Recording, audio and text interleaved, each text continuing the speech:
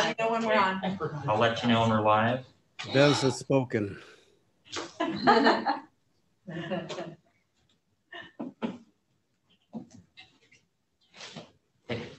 We're live. Go ahead. Well, good morning, everyone. I'm Chair of the Board of Regents of Washington State University. My name is Brett Blankenship. This meeting of the WSU Board of Regents is called to order. I would like to remind the audience that several of our fellow board members and our presenters are participating in this meeting via Zoom. Members of the public are invited to view the meeting via the YouTube live stream, and a link to the live stream is available on the Board of Regents website. In addition, I'm happy to share all present board members and staff are vaccinated and are following CDC and Department of Health guidelines, and we're holding this meeting safely. I would also like to provide a reminder, we will have a public comment period during the meeting. The public comment period will be after the regular agenda items and will last for up to 10 minutes. Each speaker will be allowed 2 minutes.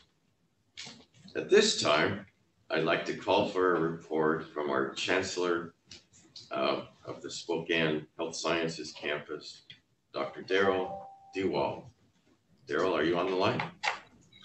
Yes, thank you, Regent Blankenship. And I would like to turn the time over to Founding Dean John Tomkowiak for our Elsness Floyd College of Medicine, and express my appreciation to the Regents for adjusting their schedule so that Dean Tomkowiak and I could speak earlier on the agenda. John has to step into an invited talk fairly soon, so I'm going to go ahead and ask John to get us kicked off. Thank you, Regent Blankenship. Well, thanks to all of you, and thanks for allowing me to spend just a little bit of time talking about the amazing things that the medical school at WSU is doing. And of course, all of you know we had commencement yesterday for the college and graduated our inaugural class of students in a combined virtual and drive-through ceremony that was absolutely first class. I'm sorry that all of us could not have done something that maybe we had originally intended, but what we did deliver was really fantastic, and so appreciative to the team and all of the folks at WSU to allow it to happen. I wanted to share with you some statistics. I'm going to share my screen here for a moment.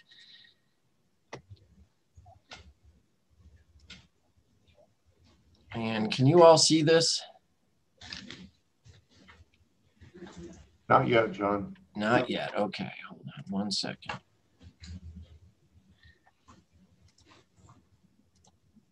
How about now?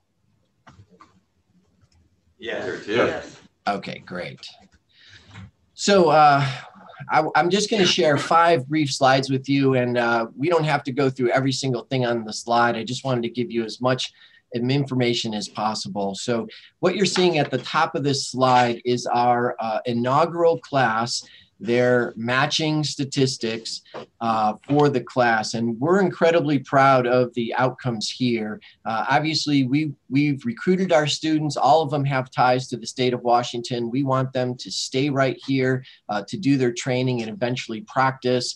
A big part of that is getting them to continue in their residency programs right here. And we felt we did amazing in this regard, with about 40% of them doing training right here in Washington. And then when you look at the numbers, if you look at the Northwest, that goes up to 50 and 70% for the West.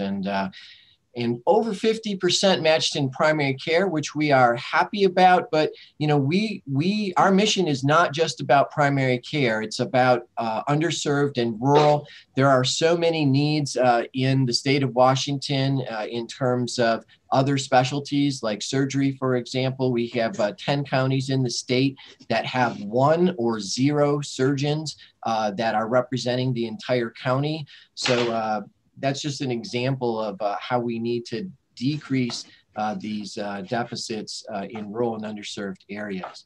What I want to point out, which I think is a significant number for our very first class, is our match rate. The match, because of COVID, was more competitive than usual, with a lot of institutions keeping their students in their own residency programs. So it was a very competitive match this year. We, because we've never graduated a student, don't have a reputation for the quality of our students, and you would expect our match rate to be significantly lower because of that. But I think due to the nature of our training and how well our students did in interviewing for their residencies, they really showed that they are very well prepared to take on this next phase of training, and they did amazing. And so we were so happy with our match results and our students' success. And you can look on the side, all the different specialties that our students were accepted into. We had folks matching into Harvard, Mayo Clinic, University of California, Irvine, and some other really fantastic residency programs across the country, besides the ones right here at home. At the bottom of this slide, you see our demographics for our entering class for this next year. Once again, we've done an amazing job of getting the students that represent the state of Washington in terms of first generation and growing up in rural and underserved areas. We're going to have the best numbers we've ever had in terms of underrepresented in medicine. We have a number of pipeline programs that are just beginning to bear fruit in terms of delivering students who have been involved in the pipelines. And so we're incredibly satisfied with how we're representing the state. We have really amplified our efforts in terms of diversity, equity, inclusion. As you can see by this slide, this wasn't something we started recently. It was a project that started 2 years ago. We have an incredibly energetic dean of diversity, equity, inclusion, and belonging in David Garcia. And he has put together a 54-page strategic plan for the college.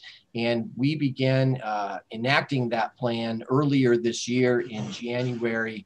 And we are incredibly proud of it. We have already received accolades from the AAMC, which is the national organization that we belong to for medical schools. And David has been an invited speaker now a couple of different times in regional and national meetings to talk about the work that we're doing.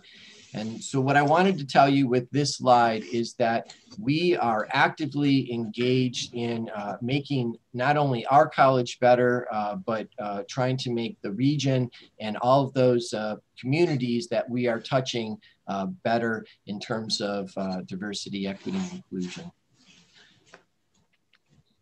I know John Roll had talked to you about our research efforts in the College of Medicine.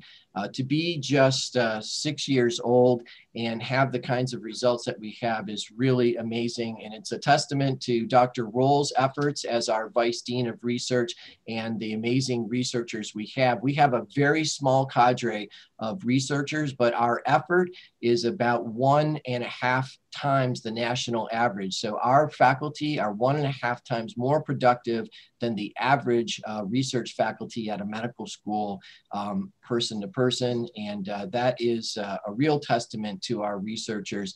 I know John went into way more great detail, but what I wanted to show you and what I wanted to briefly talk about is our research has been very focused to this point, and that I think is one of the reasons for our success.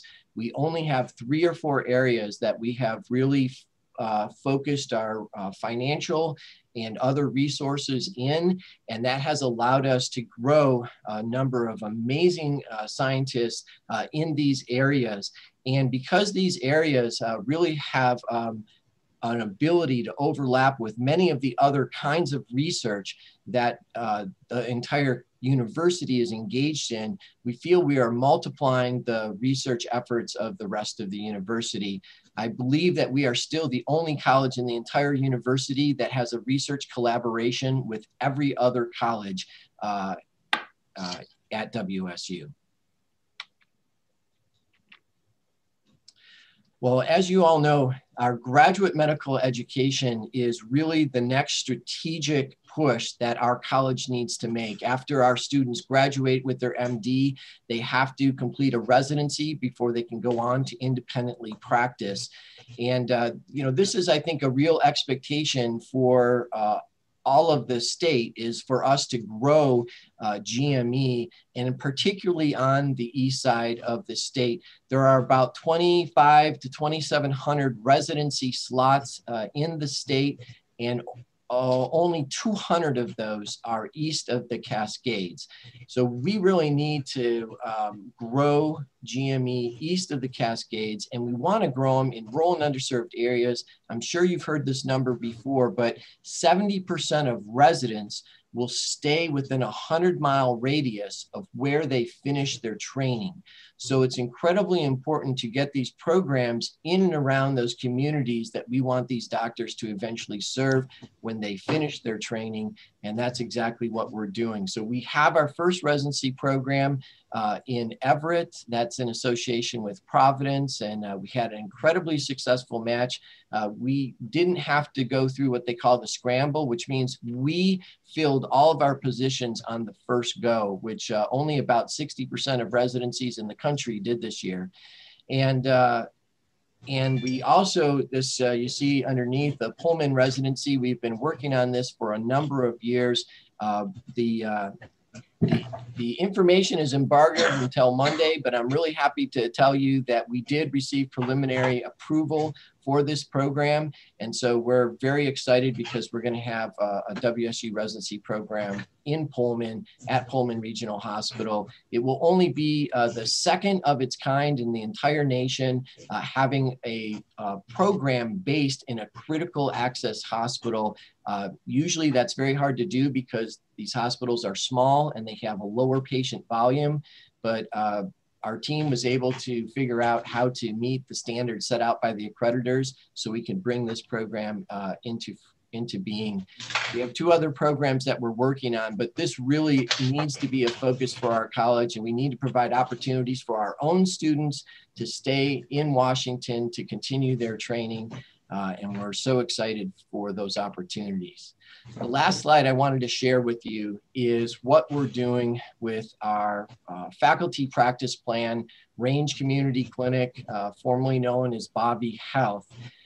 It is just so exciting to see doctors, nurses, pharmacists being able to practice within the context of the university and the health science campus. This is a College of Medicine-led initiative, but we are partnering with colleges of pharmacy and nursing to deliver healthcare to people.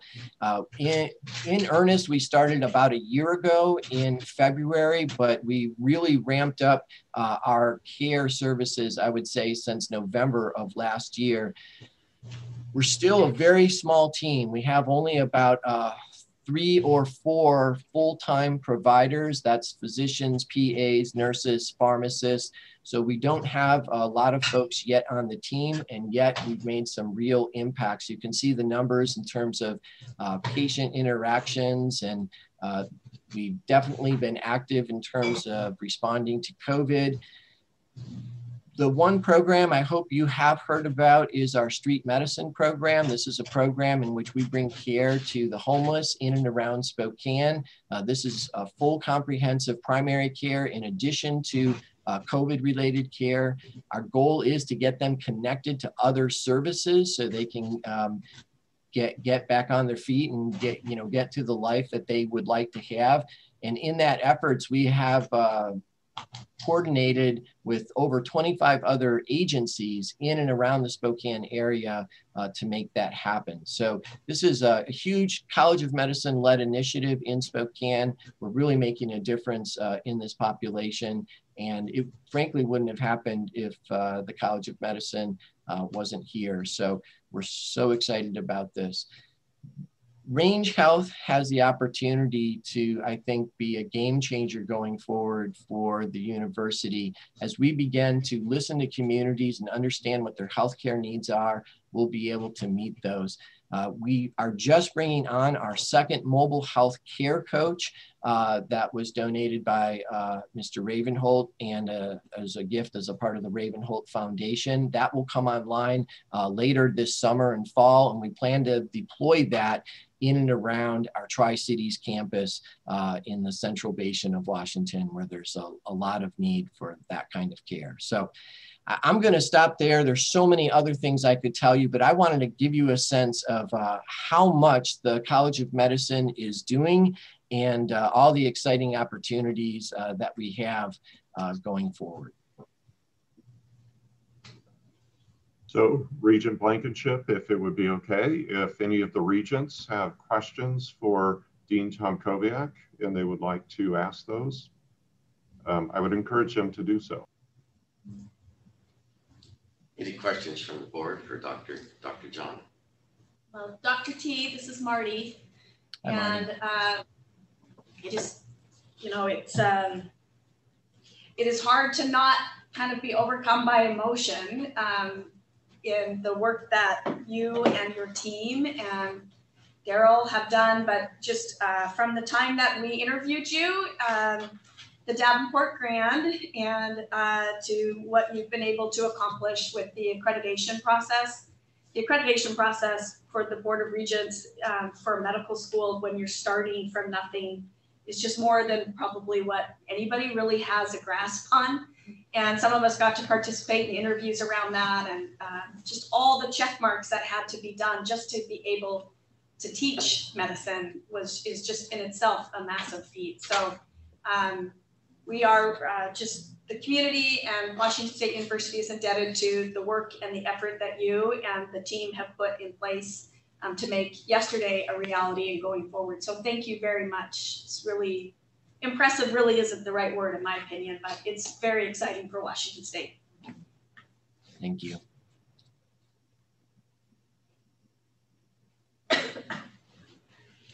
So I think we're all celebrating Dr. Tomkowiak. Your success has been our success, and we also honor many of the people in the community that did a heavy lift to bring all this together, as well as some of the colleagues that have come and gone on this board to do the political lifting. To have it all come together yesterday was an emotional time, and regret we couldn't be there with you, but what a wonderful celebration. So thanks to all of you. Regent Sims. I need to give a big shout out to Mr. Koviak and Daryl. The state of Washington is actually embarked on an incredibly aggressive health reformation effort. I mean, every single function, whether it's the benefit exchange, which I chair, whether it is the Washington Health Alliance work, and they attend. They're so well regarded that I think that the only reason why there's any movement to have fundamental change, and it's very significant, but it's fundamental change in healthcare in the state so that we will be the best place on the planet to get healthcare is because of these two gentlemen. They walk in the room, they sit down on those tables, and everybody wants to hear them first. And that tells you a lot about a lot of strong-willed people, a lot of people who already have professional reputations. They're distinguished, and all of a sudden you have two people who can walk in and command the whole room. So when we finally finish this process of healthcare reform in the state so that every place else is going to have to model themselves after us, these two gentlemen are going to be the reason why it happened. It languished for years. They came in, they were the spark plug, the energy, the fuel that people needed, and they're listened to, respected, and made them catalytic. So I just need to say to both of them, thank you very much for your efforts to alter healthcare in the state, make us the best place in the United States ever to get healthcare.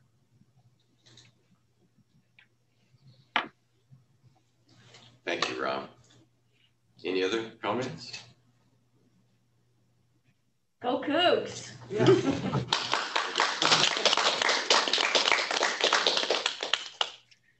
Thank you, Dr. Tomkowiak. And Chancellor Dewald, did you have a presentation to give as well? I do, Regent Blankenship. So if it'd be okay, I will go ahead and share my screen and get us started. So I would like to acknowledge the regents. I'd like to acknowledge a number of people who, to borrow from President Schultz, have leaned in amazing ways. So like Marty, it's hard not to feel just a little bit emotional about this. But as I said prior to our meeting, we've adopted the SIMS model of service to others. And when you have a higher calling of serving other people, you're motivated in a different way. So thank you for what you have done. I'd like to give you a brief update and provide you an opportunity to ask some questions in moving forward. And I want to thank Founding Dean John Tomkowiak for spending some time with us this morning and presenting on just a few of the highlights regarding medicine and the great things that are happening. So what I would like to do is go through a few updates. I'd like to talk with you about our growing statewide opportunities. I would like to mention to you growth and then how we can plan for that, and then the consideration of our rebudgeting. But what comes to mind for me, again, is thankfulness, appreciation, opportunity, and growth. And I'll talk about those things today. So our mission is education, research, healthcare, as Dean Tomkowiak has pointed out, but that crosses all of our colleges, and innovation and economic development. We want to be the strongest health sciences land grant organization that we can absolutely be.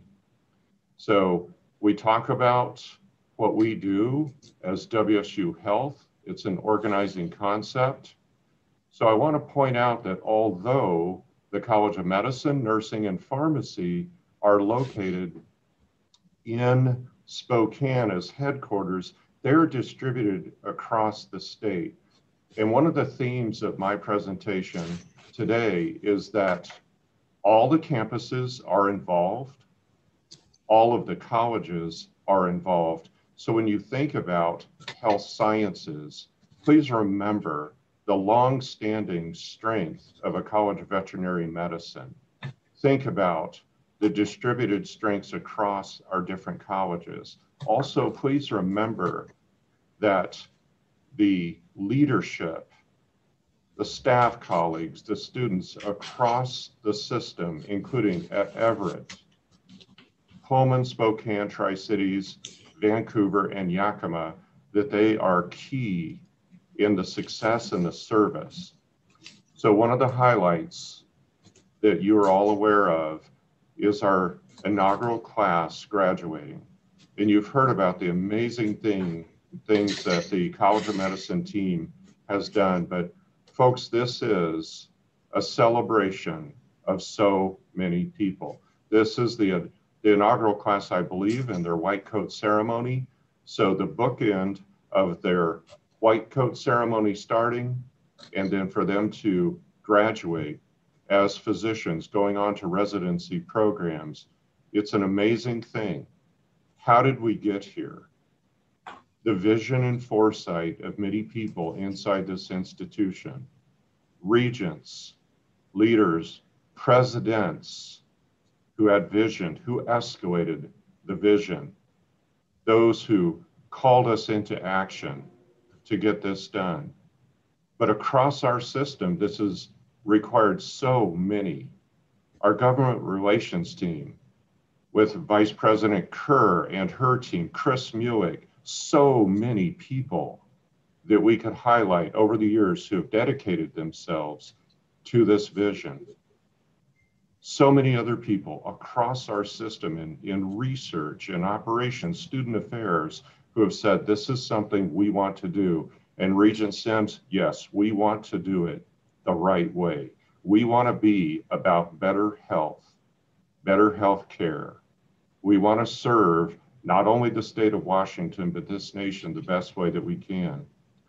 the number of legislators at the state level, the local level, and those even at the federal level who saw, who bought into and supported and guided this vision.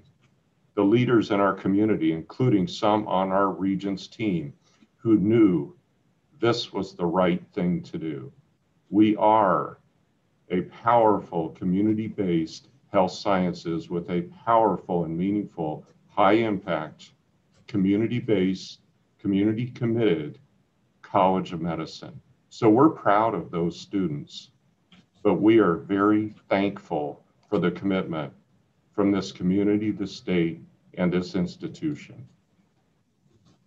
One of the things that we saw during the pandemic is that our students, staff, and faculty stepped up in amazing ways. And I want you to be aware that they went out on their own, they coordinated, they worked hard across the state of Washington to provide testing for many people actually who were underserved, didn't have opportunities for testing. The same thing has happened with the vaccination.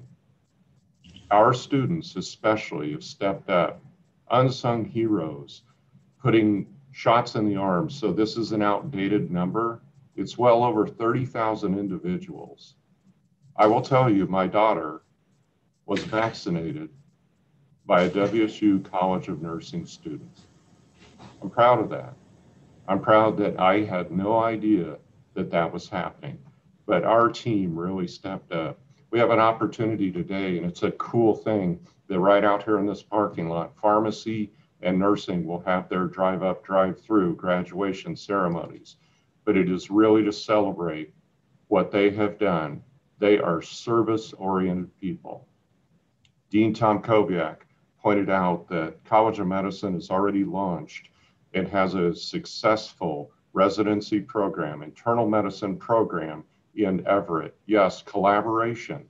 Guess what? Having the cohort of students and Chancellor Petrie, he's excited about having those students on his campus.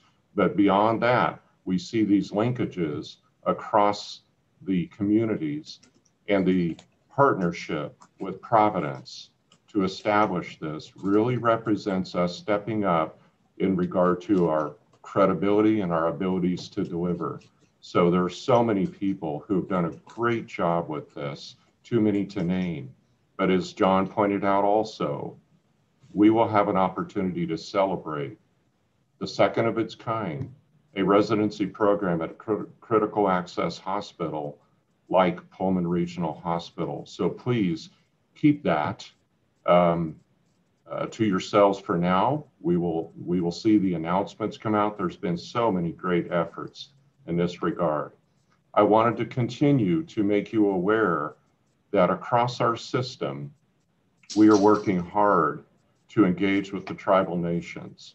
And we have some great leadership here on our campus moving forward to build the Native American Health Sciences program and develop a center for Native American health.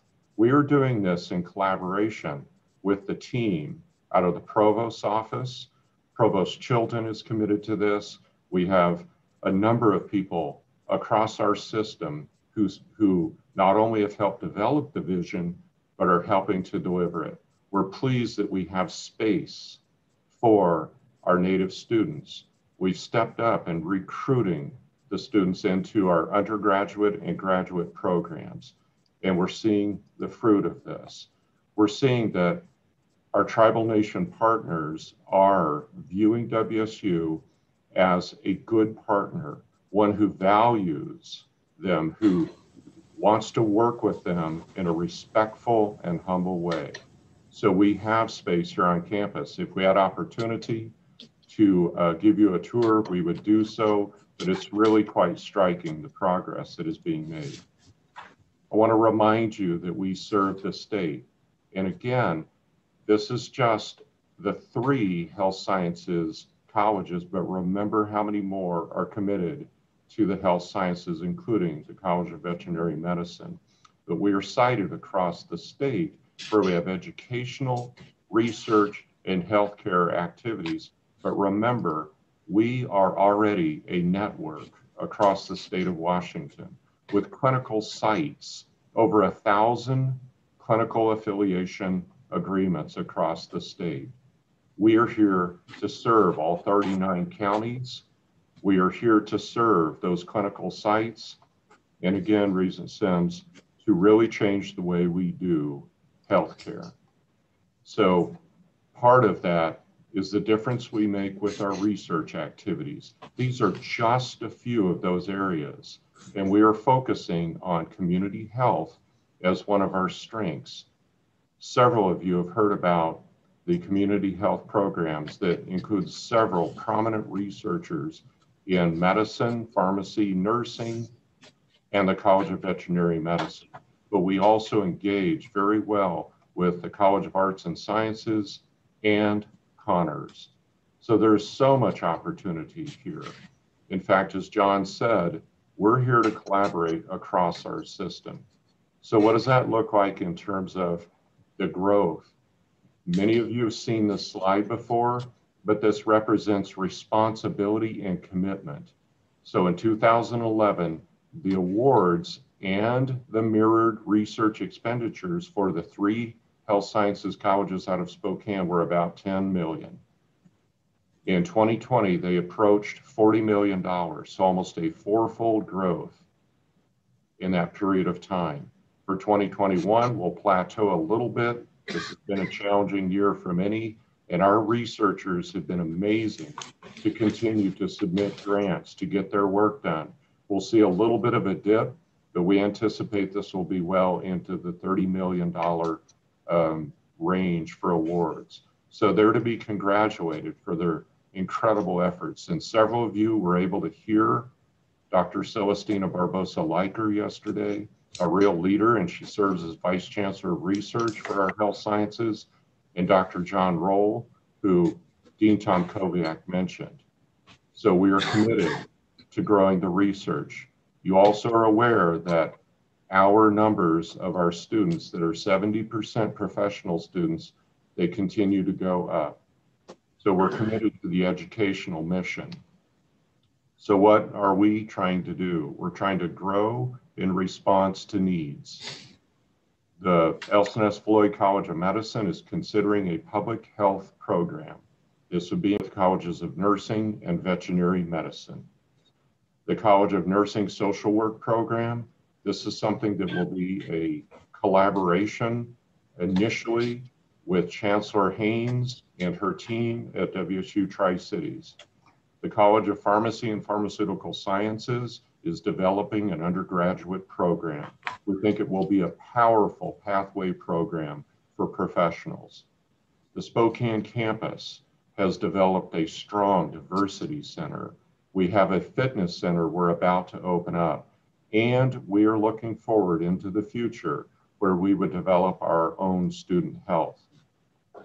One thing that is very important to, as John would say, it's in our DNA, is how we support our students in terms of education so that they live interprofessional education than team healthcare delivery. So WSU Health Sciences is expanding the conversation about interprofessional education across the disciplines. What this will do is this will enable our students to go out into the professional workforce being calibrated to work as teams. So this is led by Vice Chancellor Gwen Hallis, but she is working across the colleges. And there are many committed individuals in our colleges who know that this is going to provide better health care. So another thing that we are considering and we're active on, and it's been mentioned, is we're looking at the WSU Yakima site and how we would support WSU Yakima. So currently, nursing has a Bachelor of Science and a DNP program, and then pharmacy has a significantly large cohort. There are about 300 full-time equivalent students who are being educated in Yakima. We don't have sufficient budget right now, but we are looking at how to achieve success. I want to point out the majority of these students are students of color. So we feel that this is important to our mission. WSU Health Science budget is an opportunity. We're currently co-located with Pullman. We're considering revisioning. We're working hard with Vice President Stacy Pearson and her team to do this. Currently, our research has grown so fast, we don't have sufficient funding to support it. So we're looking at ways to change and improve. This is a representation of the responsibility that we've accepted. And if you'll note, in the last 6 years, we've gone from a budget, a total budget for our colleges and our campus of a little bit more than 60 million per year to 100 million per year. This feels like and is a representation of investment by the state, but it also is a representation of responsibility.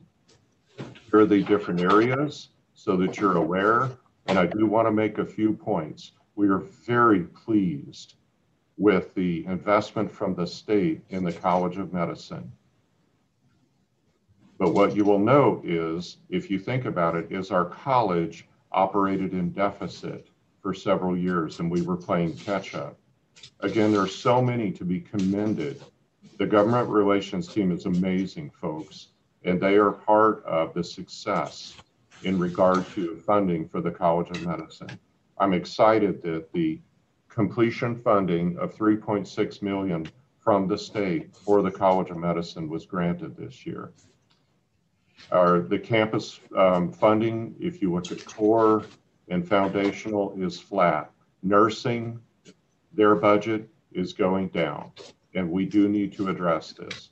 Pharmacy has been steady and strong, but they will take a little bit of a dip because their student numbers are going down.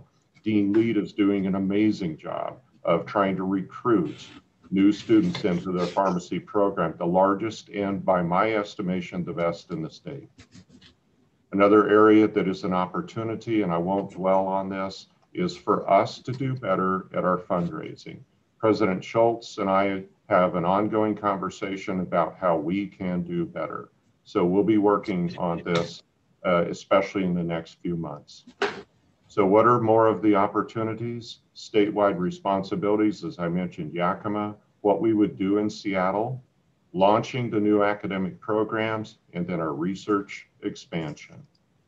So with that, I want to make sure that you have heard how thankful we are for your leadership, how thankful we are for the leadership across our university system, and how appreciative we are of those champions who have helped to build the health sciences across this state. So with that, I want to provide opportunity for questions if people have any questions. Regent Blankenship, back to you.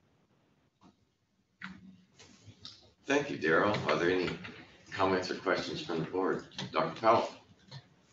This is actually more a comment than a question, but I just want to echo but not repeat all that was said by my fellow regents just a little bit ago.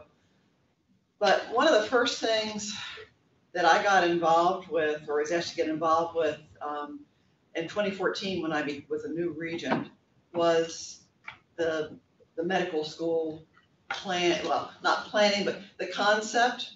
And those are early days. We were just trying so hard to get started.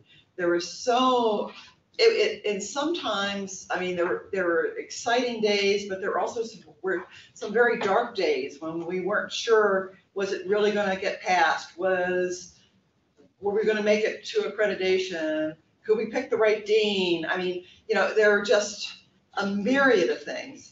And yet there was a very strong vision and a lot of people in this local community, but WSU-wide, who were very supportive. Fast forward to today, and I don't think any of us back in those early days could have envisioned what we have heard at this meeting today, between yesterday and today. I agree with Marty. It's a truly wonderful, celebratory, but also emotional time. And to see this all come to fruition and go way beyond what we would have expected in this period of time, plus the promise for the future. And I just can't applaud all of you enough. So thank you, thank you, thank you. Kind words, and back at you. That was beautiful, Laura. Anyone else? What she said. Yeah. Ditto. Well said. Well, thank you, Daryl. Appreciate the report and the fine work, and we look forward to more great things. So, Thank you. if you have no other comment, I'll move along then. I Thanks a lot. believe Regent Sims had a question. Oh, did I can't. Ron, did Have you you had a chance to talk to the Gates Foundation yet? Not recently, we will. And yes, When are you going to see them? we haven't set it up. We've reached out, Ron. Is it Dr. David Fleming you're seeing? We don't have that defined yet, sir. So, but we've engaged with them. If you can send me your contact information, not only yours, I'll send it to David, because David is the one that makes the decision where the Gates Foundation's healthcare money goes. He used to work for King County. We've been good friends for a gazillion years. So I would like for, I think, if he hears from what you're saying, he is going to be one very happy camper about trying to get us the money. But as Dr. David Fleming, and he makes the decisions for the Gates Foundation as to where its healthcare money goes. So I want to see you hooked up. And so if he doesn't get back to you soon, I will call David and say, my biggest mistake was bringing you in King County. He is a fabulous person and you would love him a lot. The other person is Janine Pease, pretty on top, Native American, Crow Nation. Have you had a chance to, she is probably the most influential Native American in healthcare, at least in from South Dakota to Washington State. She's stunning.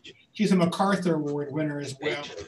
And so I will give you her contact information, and I will contact her to tell her that you're a good guy, because I think she doesn't like to have people just talk. She wants performers, and you fall into that category. So I'll send you those two, but you're going to have to remind me, because at my age I forget.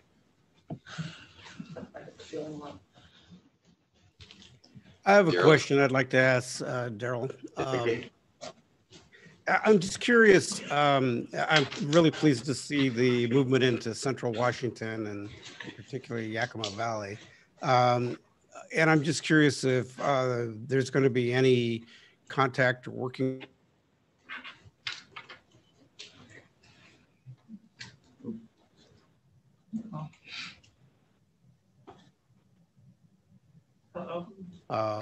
There might be some connection with them. Regent Cerna, you froze up a little bit. Contact with whom? The Yakima Valley Farm Workers Clinic. Yes. And maybe I can follow up with you and talk with you about that, but the answer is absolutely yes. Okay, yeah. Okay, great. Thank you. Thank you, Regent Blankenship. Thank you, Daryl. Any other comments? Thanks, Daryl. Well done. We'll move ahead then and hear a report from the president of the university, Dr. Kirk Schultz. All right. Can my colleagues hear me okay? Thumbs up. Okay, good, excellent. Well, we're on the Spokane Health Sciences campus, so I just want to take a quick opportunity to acknowledge the leadership of Daryl as our Vice President of Health Sciences, our three academic deans here, John Tomkowiak, you heard from earlier today, Mary Coythan, who's our Dean of Nursing, and then Mark Lead, who's our Dean of Pharmacy, Pharmaceutical Sciences. And, normally we're on a campus, you all have a chance to visit with all these folks, and it's sorry we can't do that today, but the trajectory is very bright here. really positive, lots of great things going, and so feel real good about that. I also want to acknowledge our faculty and staff and students across all of our campuses. This has really been just a really challenging time for everybody as we've moved through COVID. I do feel the proverbial light at the end of the tunnel is not an oncoming train as vaccines step up, as we start to do more things in person. So, but people have really gone the extra mile across all of our campuses to meet students where they are. Our students have also been flexible. Our staff at all of our campuses have really worked really hard. So just, you know, a big kudos to everybody associated with the educational enterprise across the state. They've done a fantastic job. During the COVID time, though, I want to highlight a couple things that we've done in a really proactive way, I think, to take leadership in the state. So first slide, please. One of these first was in the Board of Regents, you all have talked about this in the past, is us being more proactive on marketing, taking things that we're doing and pushing content, not sort of passively allowing people to sort of come. And so one of the things that we did is a paid set of videos with Guy Palmer, Regents professor, member of the National Academy of Medicine, and one of our most preeminent faculty member around vaccines. And answering questions, common questions and concerns. The analytics showed that we reached nearly 850,000 individuals across the state of Washington with these videos. And the series was responsible directly for over 1,700 Washington residents going and getting a vaccine. So we feel really good about this. This is a good step forward for a lot of folks on our campus. And anytime we can take a prominent faculty member doing a really good job and we push that out, it's making a difference in the state of Washington. This is really positive. So next slide, please. Just a quick shout out to our nursing students and faculty statewide. Our College of Nursing students and faculty work in 300 separate clinic events over this last academic year, administered more than 15,000 vaccine doses. That's as of late March. I think we may have better data, but again, these are folks learning about healthcare and out in the healthcare space. And again, WSU got a lot of positive PR over this in the Spokesman Review and the Seattle Times and other places about the work that our students are doing. So this was also really positive. So next slide, please. One of the other things is I just want to continue to remind everybody, thanks to Stacy's good work, our faculty, our deans, vice presidents, we continue to see a real turnaround in our fiscal health. In 3 years, we filled in a $30 million annual deficit.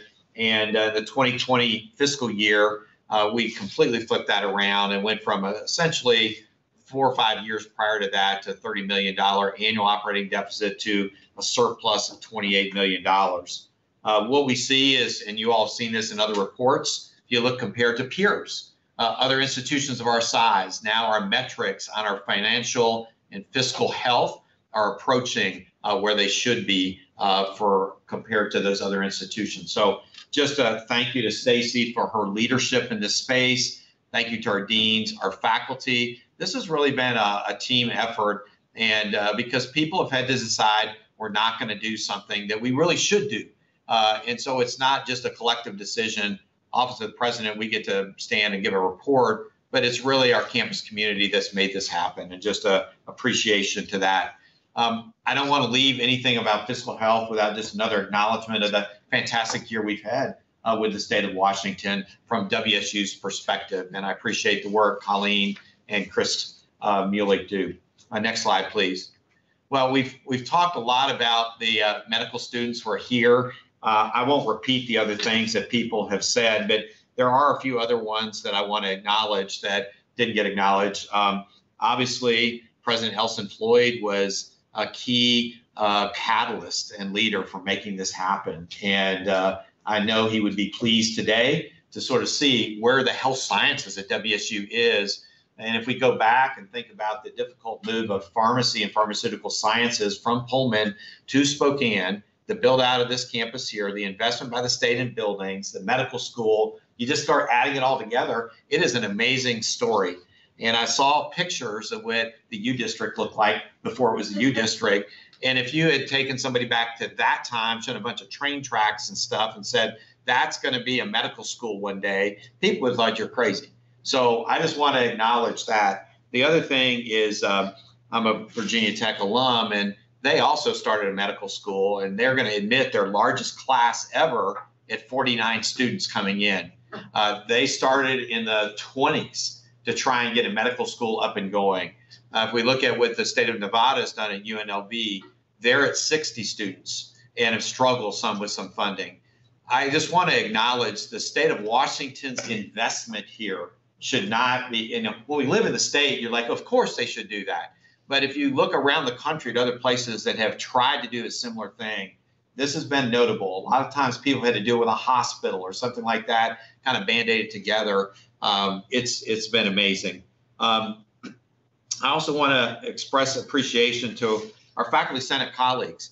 People don't remember maybe a few years ago how fast we had to move curricular items and things through a Faculty Senate. So when you talk about this being a collective as a whole, it's really been everybody across the system deserves some credit for our students graduating today. And I just look forward to seeing where we're going to be in the future. So next slide. Well, we also had a drive-through ceremony at last Saturday in Pullman celebrating there, and you can see a picture of some doofus there wearing the president's robe. But we had a great time. Mary Jo Gonzalez, our Vice President for Student Affairs, Kim Holopa, her Chief of Staff, they led this effort, and we showed up on a beautiful sunny day. We had somewhere around 400 students and cars kind of went through, and we had people in the back of pickup trucks, and somebody had a tiara on, people dressed up, there were parents there. It was a great way to sort of celebrate and maintain the distancing that we need to. Just a reminder, we have drive-through commencement here today. We also have system-wide virtual celebration for graduates that we taped earlier. Will be this weekend. We have drive-through ceremonies in the Tri-Cities. WSU Everett has a graduation box pickup this weekend, and Vancouver has a drive-through graduation celebration. So we're all looking forward to getting back in a big room with you all as regents and others and celebrating our graduates in a more traditional sense. But I've been really proud of our staff, how creative they have been, finding ways to celebrate in a creative environment. And look, when you talk to families, you talk to students, they are feeling really good about it's not the same as they were expecting, but it's certainly a lot different than just saying, hey, we'll send you something in the mail. So I just want to congratulate all of our graduates across the whole system. With that, we talk about graduation. One of the things is student achievement. And so let's talk about some pretty cool student achievements that I think you all should hear about. Next slide, please. So the Arthur Ashe Jr. Sports Scholar is Savannah Lee Guyen. And Savannah was a standout member of our women's tennis team. She was selected this spring to the Arthur Ashe Sports Scholar Award by the Diverse Issues in Higher Education magazine. Just some of her accomplishments. She has a 3.95 GPA. She hopes to go to pharmacy school after graduating with a degree in neuroscience. She speaks 3 languages, English, French, and Vietnamese. And during the 2021 tennis season, had a team best 18-6 overall record, and a 7-3 mark in Pac-12 play. So fantastic achievement, fantastic young woman. Really pleased to have her as part of the K-State family. Next slide, please. Next, we have Daniela Caraval Macias. She's a pre-law student majoring in Spanish. She's been selected for a National High School Equivalency Program Camp Association Congressional Internship. CAMP stands for College Assistance Migrants Program. She'll begin May 30, a 10-week internship, and she's going to be working for Representative Raul Grijalva from Arizona to draft communications to constituents, write and review documents, and strategize to develop and advance legislation on issues he supports. So once again, a WSU Cougar having a great experience and really going to be able to bring those experiences back to our campus and in the classroom and with our colleagues. Next slide, please. Let me introduce to you our one of our computer science doctoral students. Her name is Serene Bellacara, and she won an IBM PhD fellowship. These are highly competitive. You may remember a year ago, we had one of our computer science PhD students win a Microsoft PhD fellowship. And typically these things are only about a dozen or so of these awards. This is a 2-year fellowship, provides funding as well as mentorship with an IBM researcher in which students collaborate on research or technology project. She's working in the AI machine learning area, and her advisor is Dr. Jana Dappa, who's the George and Joan Berry professor in engineering. So it's great to see some prominence coming out of our computer science program. We've seen they really elevate their game in the last 4 or 5 years, and really excited to see that. Next slide, please. Well, one of the things that started way before my time here in the Honors College was making sure that we were doing everything we could to help our undergraduate students, particularly the WSU Pullman campus, be really competitive for these national scholarships and awards. And one of those is the Goldwater Awards, Goldwater Fellowships. And this year we had 3 WSU students win those. These are given to highly qualified undergraduates attending to pursue degrees and careers, in math, natural sciences, or engineering. So the 3 that are shown here, the first is India Dykes. India is a junior from Spokane, majoring in bioengineering in the Boylan College of Engineering and Biosciences. Haley Morris is a junior from Issaquah. She is in the Honors College and majoring in biochemistry in the School of Molecular Biosciences and Veterinary Medicine. And then finally, Gunnar Sly. Gunnar is a junior from right here in Spokane Valley, majoring in chemical engineering, also in the Boylan College of Engineering. So just congratulations to these 3 outstanding Cougs, and it's great to see national recognition through the Honors College for these really competitive awards. Next slide, please. Well, one of the other exciting research ventures that we're starting to see more work on, and this is the advantages of having a medical school, is we're doing a lot more work on 3D printing of organs. And what's happened now is we've got faculty who say, hey, I can collaborate directly now with somebody in medical school within WSU system. Don't have to go find somebody else out somewhere else. What's shown here is Arda Gozum, who is also holds the 2nd George and Joan Berry professorship. And he's doing a lot of work developing a new unique scaffolding material for engineered tissues that can be fine-tuned for growing natural tissues. I'll talk in a minute about another faculty member who just got here, who's doing doing things to do hearts. And so for complicated heart surgery, they can do scanning. He can actually print a heart so that the surgeon can look and see exactly what they're going to see when they go into the body. This is all being done at WSU Pullman by our current faculty, and it's really outstanding to see, and it's a real growth area for us. Next slide, please. Many of you may have seen this research that came out recently. We're also doing a lot of work in the environment and things that are important to not just our state and region, but nationally, internationally. One of the things that a group of researchers is looking at is how plastics slip through the environment. So one of the things they found is that 90% of tap water in the United States contains nanoscale plastics. And part of this study, they found that people eat about 5 grams of plastic a week. Basically, the amount of plastic in one of your credit cards is what people consume a week in these nanomaterials. And what they want to do is really focus on how can that be removed through drinking water. Next slide, please. Well, as I finish up my remarks, let me talk a little about philanthropy. We had Cougs Give 2021. A lot of universities do these giving days types of things. This year, over $700,000 in a single day was raised. And this has really come a long ways during my time here, where the first couple of years, if we got a couple $100,000, we thought that was really good. This will break $1 million before too long in a single day. And this is really impressive. Through this one day, support for the College of Veterinary Medicine had 259 gifts totaling $337,000. So this is complementary to all the other work that we do in philanthropy, but Cougs step up across the country. We had donors from 30 states making nearly 1,300 distinct gifts to different things across all of our campuses. So a big thank you to our Cougs. Finally, next slide, please. We did an event this year that was very similar to a Shark Tank event. And we have a group of donors called the Palouse Club that largely in the Bellevue, Washington area that pool their resources. And we did a campus-wide competition, had somewhere near 70 proposals submitted for $50,000 type of funds to come in to advance their research, to move commercialization forward, whatever they wanted to do, very flexible.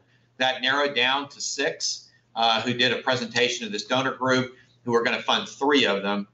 John Jones, who leads that group for us, called me that night. He goes, Kirk, we couldn't make a decision, so we decided to fund all 6. And these are things like the person doing the 3D printing of the heart. We had another person that looking at doing research with the bears and the bears we have in Pullman, and using that to suggest solutions to eliminate, not treat, eliminate diabetes in the world. These are the kinds of things our folks were doing. And this group of individuals just said it's all so outstanding, they want to support as much as they could. So it's a reminder, we have fantastic faculty and staff and students doing amazing work across the system.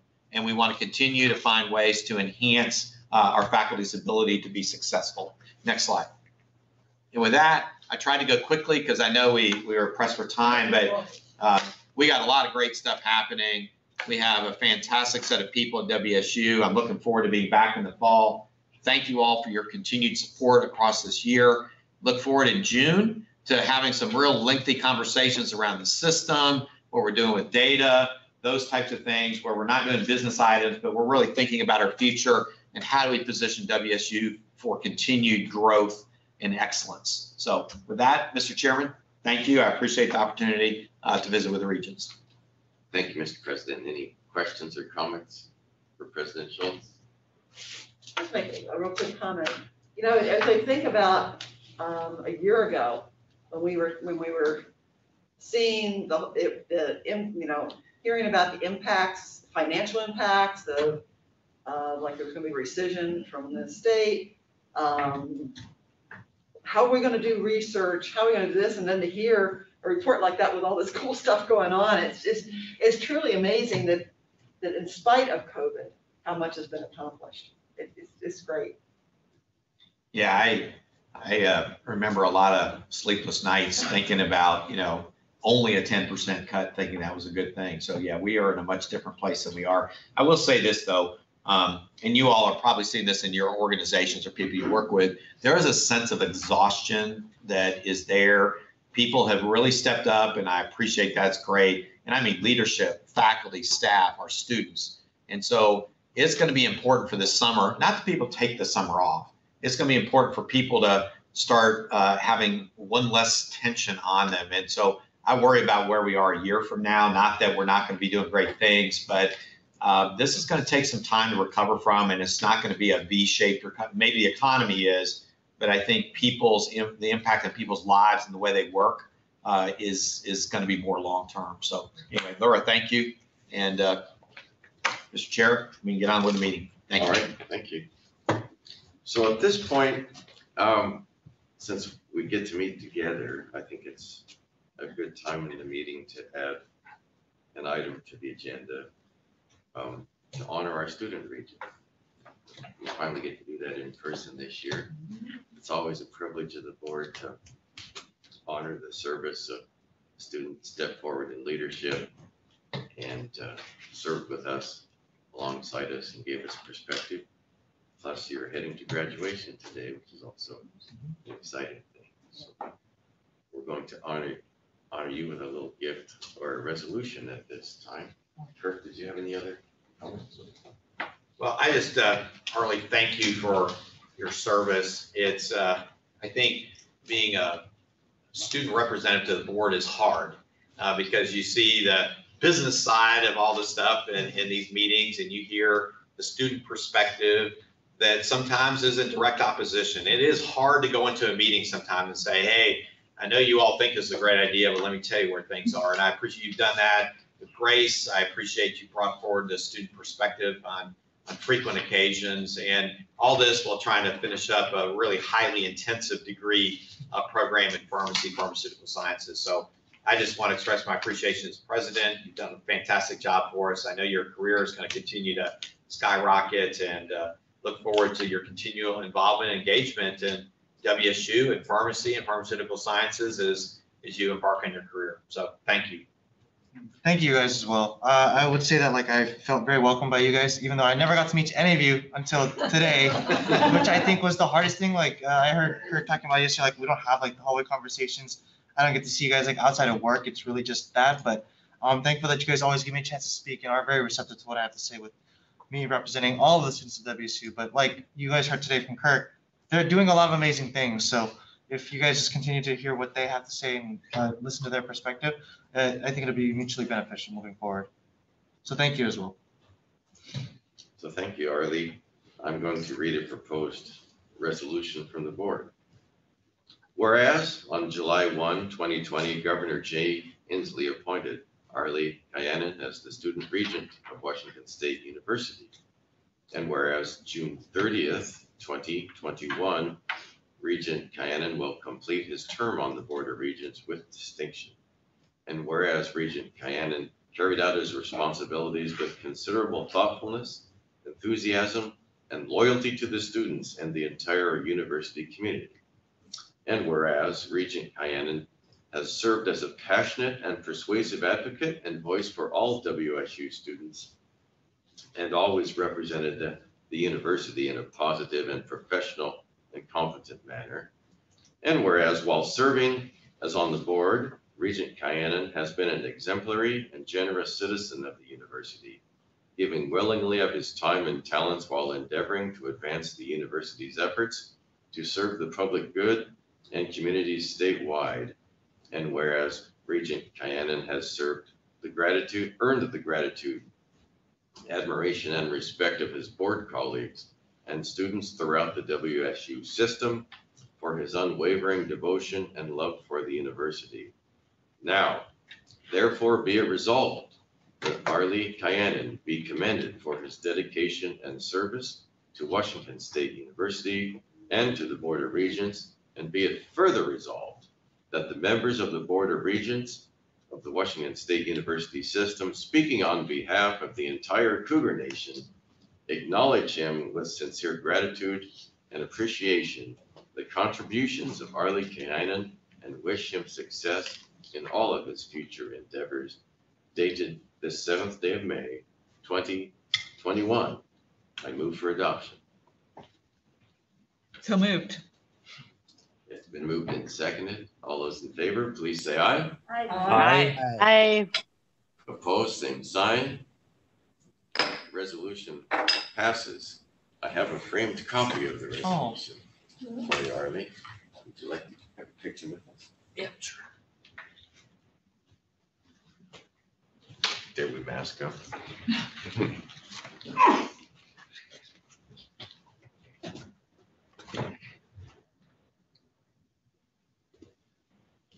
Got it.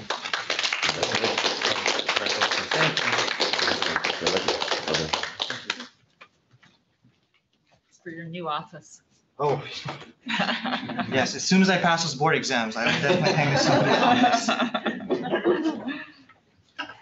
Well, we are 5 minutes past the hour. I'd like to take a 5-minute break, and we'll come back at 10 after, and I'll try to get you out of here by 11:30.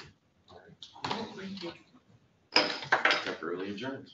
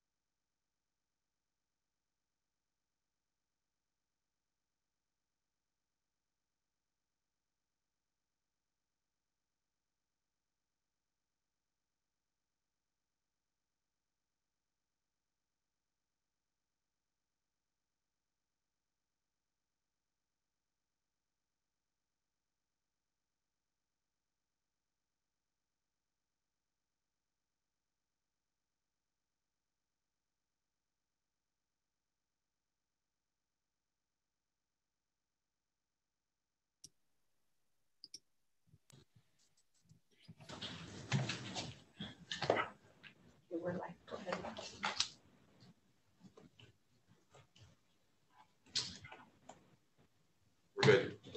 Well, welcome back, everyone. The WSU Board of Regents is back in session. We will now move to our consent agenda. There are 8 items on the consent agenda today. I'll read them. Approval of minutes for the March 12th Board of Regents meeting. The establishment of a Master of Applied Economics degree. Establishment of a Master of Engineering and Civil Engineering degree. Establish a Master of Science in Business Administration degree.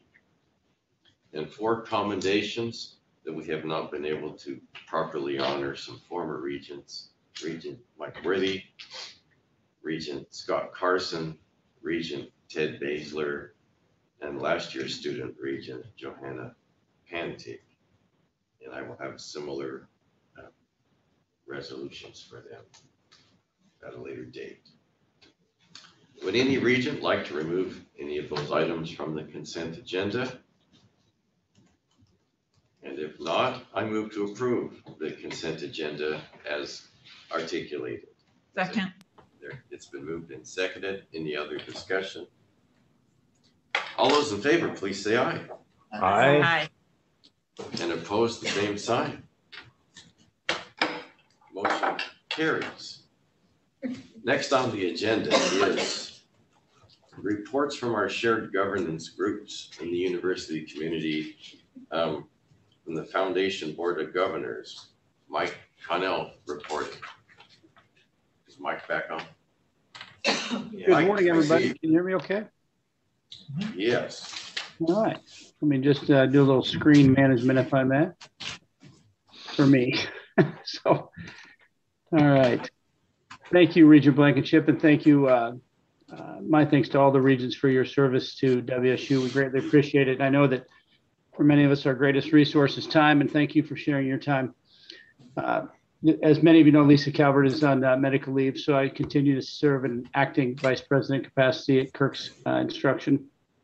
Appreciate Kirk's ongoing confidence in me and my team, as well as the confidence we have from our board of directors. I'm really lucky to have such a strong team of colleagues around me helping us do this work. Maybe a quick update on the numbers.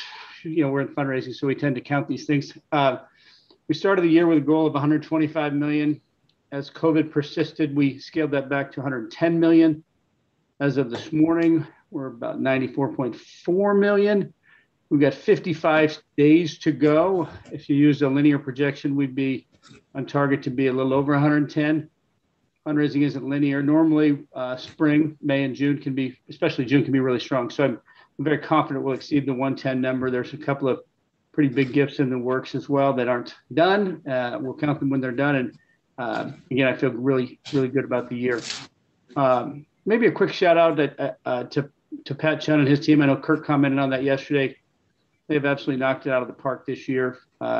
Really, their work reinforces the importance of internal communication and coordination, especially when we're dealing with those donors, alums, prospects that have connections with multiple areas of WSU.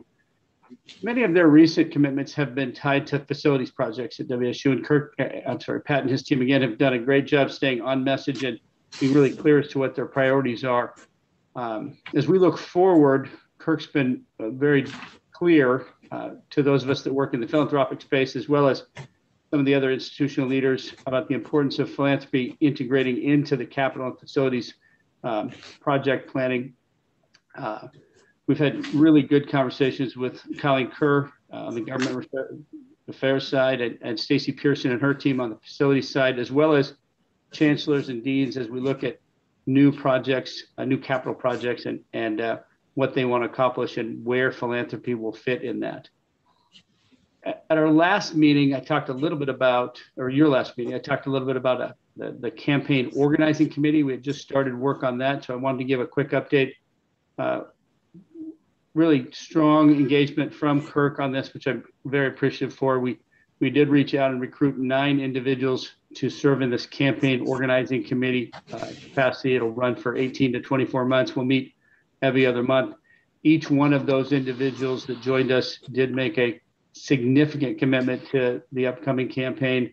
We had our first meeting April 21st. We'll meet again in June. They will help us chart the engagement, or excuse me, chart our course for ongoing volunteer engagement, volunteer leadership through the campaign. They'll help with feasibility studies, institutional support, volunteer resources and structure, some of those sorts of things. We're grateful for their time and their thoughts as we continue the early seed work on this campaign. I also want to just give a quick update on the endowment. Most of you know that the endowment, the investment committee oversees the endowed assets of the university and the foundation. We have the March 31 numbers. The endowment is now worth a little over, or was a little over $620 million. That's the first time we've had a quarter end value over 600 million. For those of you that track the markets, things are actually up more since March 31st. So that's a really good thing for WSU. The 12-month trailing return, 31.3%, solid number. Most of you are aware that the endowment distributes 1% per quarter, so 4% per year. Easy math would suggest that would mean about $24 million, over $24 million a year would be distributed out to scholarships, faculty endowed positions, excellence dollars for the benefit of deans and programs. So you can see the endowment has a significant impact on a variety of aspects of WSU.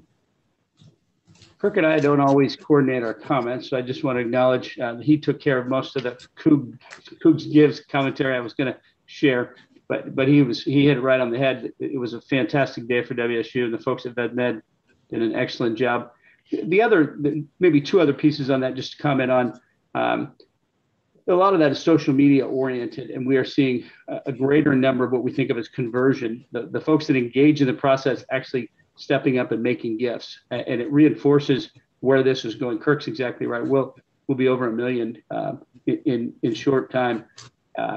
We're also seeing more of the gifts that are larger, and that reflects the fact that the audience is grasping that this is a routine annual thing. We're going to do this every year. They're going to be prepared to participate and have an impact at WSU. It's also worth noting that we do reach out to the volunteer audience and have them serve as ambassadors in the social media space. And those folks really do help drive outcomes as well. So Cougs Give was fantastic. Chris also mentioned the Cougar Cage, and as somebody that had a chance to sit in on those presentations, I'm like him, just kind of wowed at some of the things going on at WSU. I appreciate the vetting of more than 50 proposals down to 6, and Kirk mentioned a couple of the ones we heard about. Some of the ones he didn't mention, but were also really impressive. Working to identify drugs that can cause loss, hearing loss in humans, and getting that on the front end, and the positive impact it has. You think about how devastating hearing loss can be to people. This other one, I can't even read the word. I've tried this 3 different times, so I'm going to say it's a reactor, a bioreactor, but fundamentally it will help with the rapid expansion of those T cells that help with cancer fighting. And then Katrina Mealy, who's our OTT chair in small animal medicine over in VetMed, she made a proposal to purchase a piece of equipment that will help identify situations where specific dog breeds will have adverse reactions to certain medications.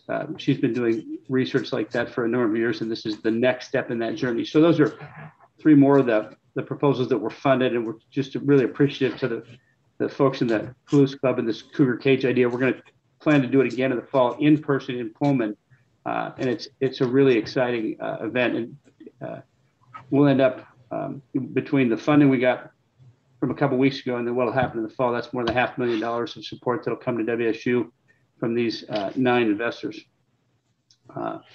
Last week, the WSU Foundation hosted its spring meeting. We did that virtually. That included meetings of our board of directors of the foundation, our board of trustees, and then we had interest sessions that we invited folks to. The interest sessions highlight some of the kind of various, I think, cool things going on at WSU, as well as just updates. So we had a panel discussion from the chancellors from outside the Pullman campus, a presentation from the College of Education around their ROAR program, which is a really beneficial program at the College of Education. Pat provided an update on what's going on in Cougar Athletics. So there were a number of interest sessions. The trustee meeting itself, we got bit by the technology bug, which was very frustrating. We'll reschedule their meeting, and part of their journey is that trustees will be kind of repositioned as WSU advocates. We're in the process of redefining their role. So we'll reschedule that meeting shortly and get them back together and get that done. We also hosted as part of our gathering, we hosted what we call the Recognition Gala. So that's a 41st Recognition Gala. Primary purpose of that is to acknowledge those folks who have achieved $500,000 or $1 million of cumulative lifetime giving. I was kind of honored to be able to join Kirk and Noel along with Elizabeth and her husband, Michael, in a pre-gala reception with the honorees. And the ability to just have a quick conversation with a small group of people to thank them for their support is incredibly meaningful. And then we flipped the switch and went into a virtual gala, and the presentation of that and the ability for us to go out of our way to spend time thanking each and every one of these groups. Some of it's corporate, sometimes it's a private foundation, but mostly it's people, donors, mostly alums who've been this generous to WSU. Is it's arguably the best part of our work, and you could also say it's the most important. I want to just take a moment to maybe in closing to read a note I got from one of the honorees. So husband and wife, their lifetime giving is now over $1 million. They've been longtime volunteers to WSU. In fact, he happens to be a past chair of our board. Professionally, he spent his career in hospitality, so he has a pretty good understanding of hospitality and service. Ultimately, the work we do in development is part science and part art. And when we do it well, then you end up in this space that you think of as just transformational engagement with these individuals. So I just want to read the note that he sent to me the next day. It says, "Dear Mike, we thoroughly enjoyed Wednesday's events and all the niceties leading up to the special evening and recognition. The journey started with your nice letter and your team's dogged follow-up to make us comfortable with the process and keep us in line. Everyone was great. We loved all that arrived at our remote location to build the excitement. The pride tray and pin, the food and wine, the special bouquet and thoughtful note from President Schultz and you. It all set up was a unique and special couple of hours that we believe only Cougars could conceive of and pull off. Please let the many, many folks who contributed to this, the most special of Cougar nights in our memories, please let them know how much their hard work, professionalism, and just plain caring has meant to us, as we are certain it meant to the others who were recognized so thoughtfully as well. Go Cougs." With that, I'll turn it back to you, Chair Blankenship, and happy to take questions. Any questions or comments for Mike while we have him available? I would, Mr. Chairman, I'd just say I appreciate Mike's willingness to step in and lead during this time. And what's been great is we haven't really slowed down. If anything, we've accelerated. And I think that's just really positive. So Mike's received a lot of kudos from our deans, chancellors, and others for his leadership during this time. So I just don't want anybody thinking that we're kind of sitting around waiting. We can't afford to do that in this business. And I think we're going to have a really fantastic year when all is said and done. So, because we've got a lot of, a few signatures here or there could make this a pretty good year for us. So, yeah, we're close. Thank you, Mike. Absolutely. Thank you, Mike. Thanks for everything. Keep it up. Next on the agenda would be the chair of the Faculty Senate. Is Dave Turnbull on the line? There you are. Yes, I am. Good morning, everyone.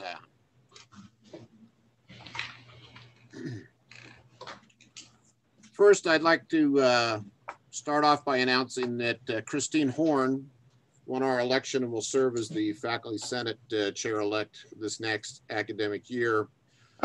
Professor Horn comes to us from the Department of Sociology, We've already started onboarding her. She's attended several meetings with the president and the provost and has provided some really terrific input. Secondly, I'd like to take this opportunity to thank the members of our Senate committees. These people worked tirelessly and we simply could not function without them.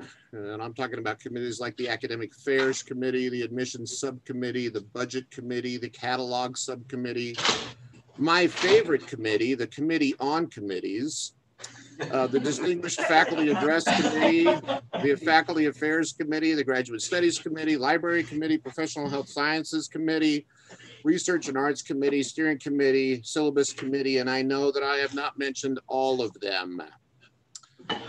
Third, you should know that the Executive Committee continues to work with the President and the Provost's offices on One WSU, specifically regarding promotion and tenure issues and academic structure. We also have 2 faculty members serving on the system council. Overall, we've experienced a terrific collaboration, and we look forward to working with the administration as we move forward. Finally, I really want to express my personal gratitude to Greg Crouch, who will step off the Faculty Senate Executive Committee in August. He worked rigorously for 3 years to improve how the Senate functions. He rebuilt our website and set up the Senate blog, which has been a tremendous help for the past several years. We will miss him. Now, I'd also like to take this opportunity to say how proud I am for the faculty here at Washington State University, how proud I am of the faculty. They took on an enormous challenge during this pandemic, and they really came through with flying colors. There were so many times when the faculty were down, but they picked themselves up by the bootstraps and they just kept coming back. I'm sure they're fatigued and exhausted at this point in time, but I can't go on with this meeting without thanking them over and over and over. So thanks to our faculty here at Washington State University. With that, I'm happy to take on any questions you might have. Any questions for Dave?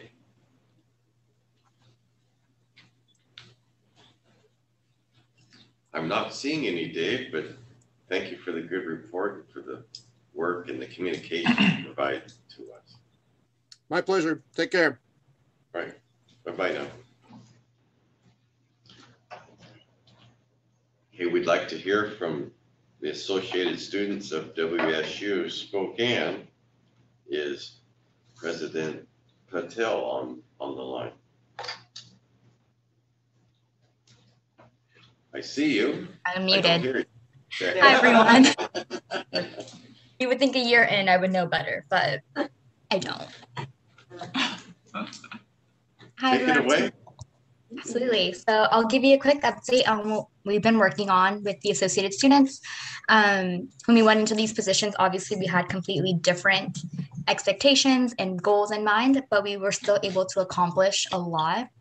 So starting off with the gym, for those of you who have been on the Board of Regents for a few years now, I'm sure you've heard about the student gym process or the student gym that we've been building for the past few years. It has finally been completed. We had some roadblocks that we went into at the beginning of this year, but it's finally open. We were actually also able to include a gender inclusive restroom in it. So I can show you the final version of what we were able to create. Oops, I can figure out. There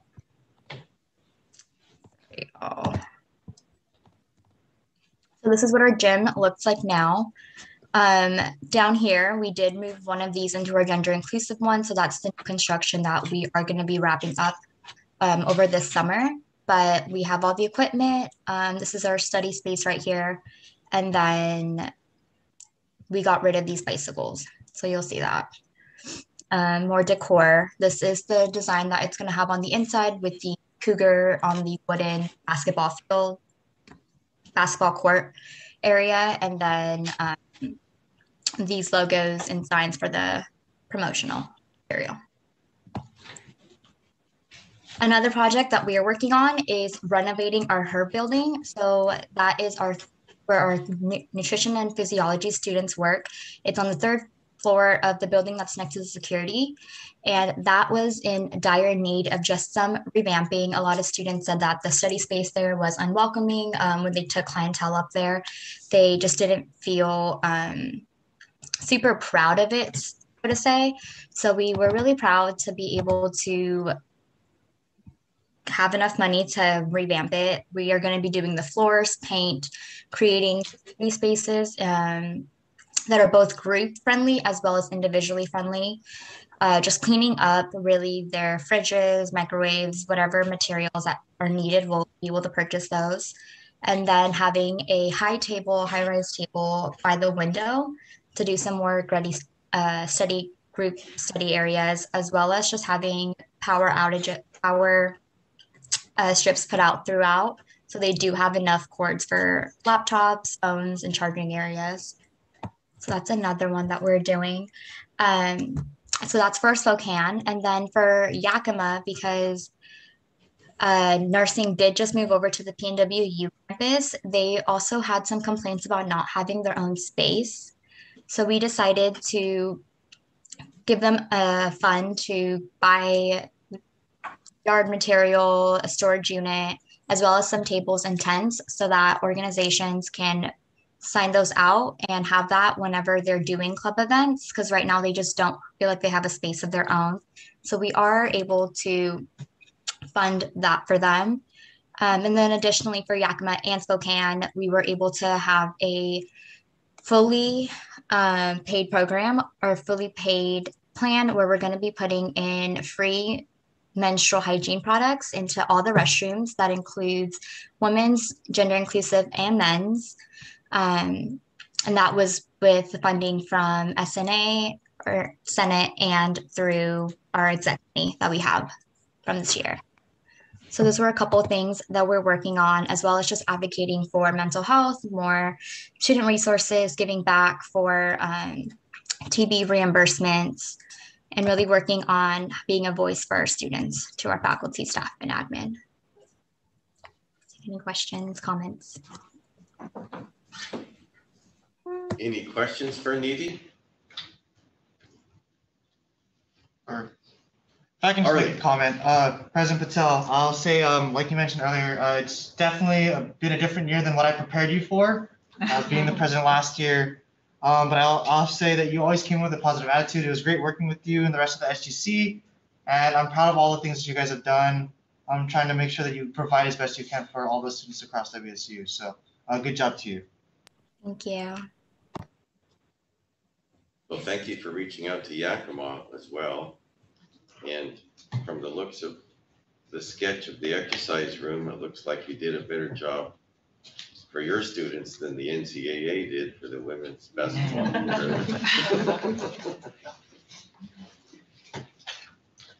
Well, wonderful. Thanks for that great report. Thank you. Thank you. I'm wondering if our Graduate Professional Student Association president is on. Is Jen on? I see you. Hi, Jen. Good morning. Perfect. So yeah, thank you for having me here today to talk about some of the work that GPSA did this year. As it's already been stated, it's been a different year, difficult for many of our students. So we worked really hard at the Association for Graduate and Professional Students to try to restructure and transform some of our funding allocations and programs to fit the new needs, create some beneficial opportunities. So one area was changing our social programming. We're finding now more than ever, our students are in need of these social connections, and grad students are known for kind of staying in the lab, and there is that need to interact with others. And so we really focused this year on transforming all of our in-person events to virtual events. And we ended up hosting more events than ever this year. So we had 20 different programming events. Almost 1,000 students were able to participate over the year. Some new events were virtual paint night, which was a lot of fun. Our last one was actually with the Dean of Students. We also had virtual dining events or Chat and Chew events with President Schultz and Provost Chilton, along with Vice President Mary Jo. All of those were well attended and we got great feedback from them. So we're hoping to continue some of that virtual atmosphere next year, but we're really excited to get back into somewhat in-person programming as well. In addition to programming, we also work to find other engagement opportunities for student groups. And so this year we expanded our RSO, or our Registered Student Organization allocations, to help them come up with new ideas and brainstorm new ways to help the different student groups around campus. We had some really great ideas come up that we were able to help organize and fund. And we actually worked with over 35 different graduate student groups on campus throughout the year. It was great to see. And then one of our other events and programs, many of you have heard of this over the years, is our Professional Development Initiative, or PDI. It's currently in its 5th year. And again, we were able, even in the virtual world, to put on nearly 40 events. I believe it was over 1,300 students attended those virtual professional development events. We came up with completely new ones to try to fit the new environment. One was the post-pandemic job search blueprint. I actually attended that one. It was very interesting. We had a Me Too fieldwork training that was new this year. And another one was focusing on teaching assistants. Many grad students feel like they're put into a classroom and not quite ready. So we tried to build some teaching assistant workshops. One was, how can I support students from underrepresented communities, which was actually requested by many students. So that was great to see that we were able to put that on. And then I think lastly, one of the programs I want to talk about is travel grants. We know that graduate students, they really need to go to conferences, right? We need to present our research, we need to get feedback, we need to network. And as many of you I'm sure know, most conferences were canceled this year due to the pandemic. And so those opportunities were very limited. And so what we tried to do was expand our program to help students still support them in those ways. So this included virtual conference registrations, online certification programs. We tried to research some and provide those opportunities to students, as well as even something like a second language program that they might require for their degree. So we were really excited that we were able to do that. Hopefully we can continue some of that in the upcoming year. But we also know students are gonna hopefully start being able to travel to conferences again. So we'll see that program pick up as well. And then lastly, in addition to expanding our programs and services, we also focus on expanding our presence in the community as well as at the university. And that included trying to put more graduate and professional students on different committees, advisory groups, so that we ensure that our voice is heard. We are a smaller percentage of students on campus, but we know a lot of decisions were being made this year, changing different things around. And so we really pushed to have representation on those different committees.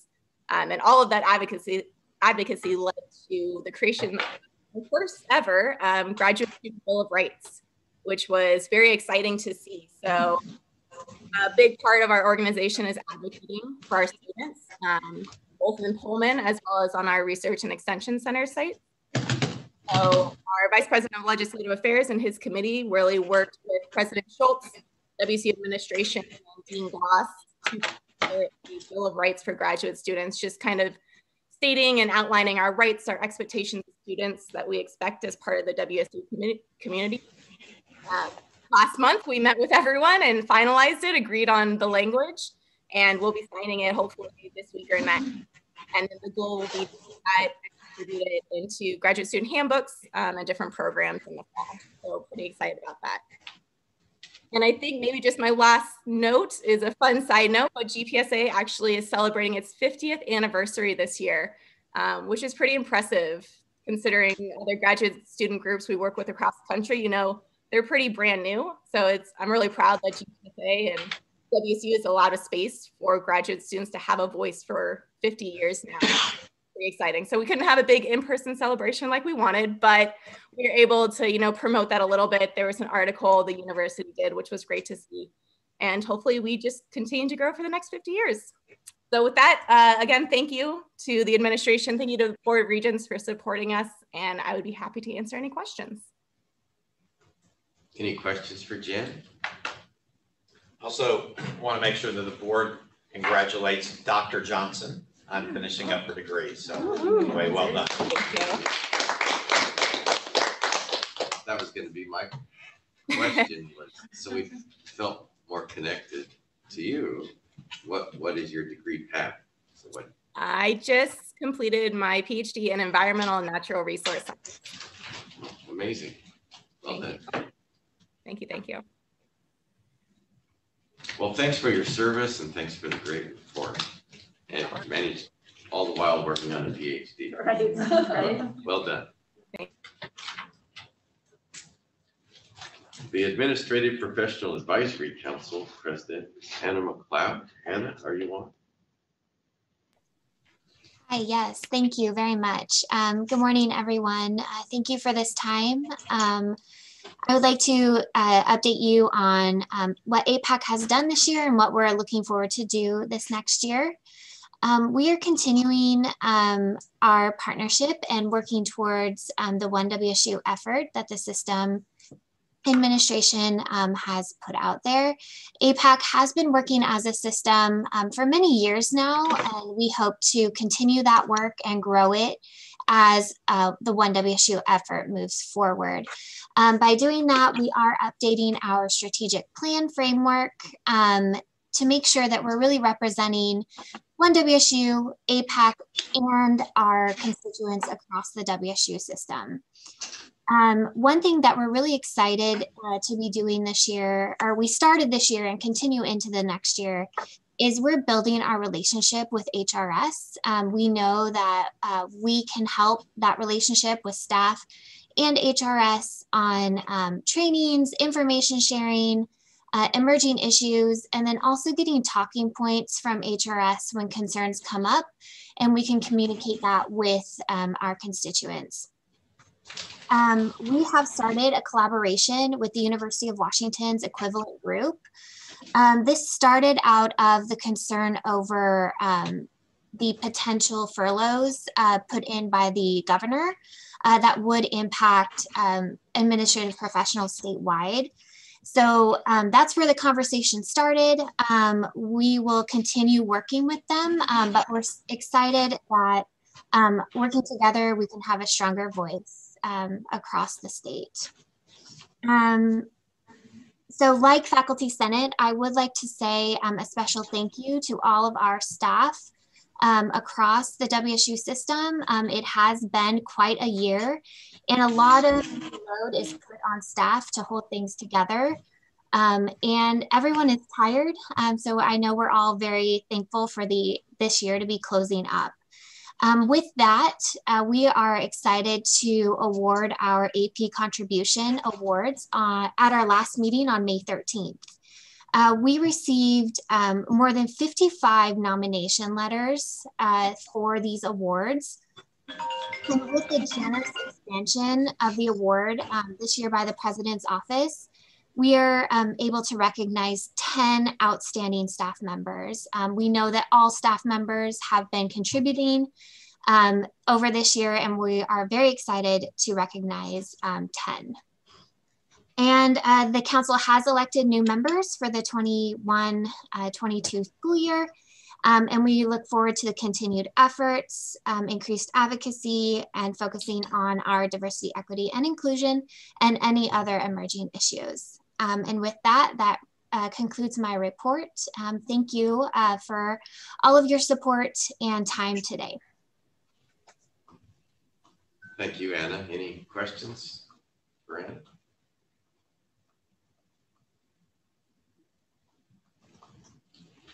All good. Thanks for a job well done. Great, thank you so much. The Alumni Association president is Doug Wilcox, and Tim Pavish may be on the line with him or for him. So Tim, are you on? Yes, I am. Thank you, Chairman Blankenship, and good morning, everyone. Thanks for the opportunity to present to you this morning.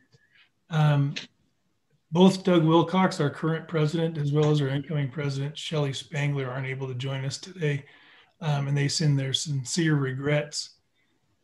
It is, however, my honor today to report to you on two very special groups of Cougs. The first group is our 2021 class of top 10 seniors. They're truly remarkable. Each year, the Alumni Association, along with our student club, the Student Alumni Ambassadors, work with a selection committee comprised of faculty, staff, and students from across the WSU system to recognize the top seniors in each graduating class. The women and men selected represent the highest standards in specific aspects of the college experience, including academics, athletics, campus involvement, community service, visual and performing arts. This year's top 10 seniors include seniors from across the WSU system. We have students from Everett, Pullman, Tri-Cities, and Vancouver campuses. And you can check them out. They're all featured on the WSU homepage. I encourage you to go to the homepage and look these seniors up.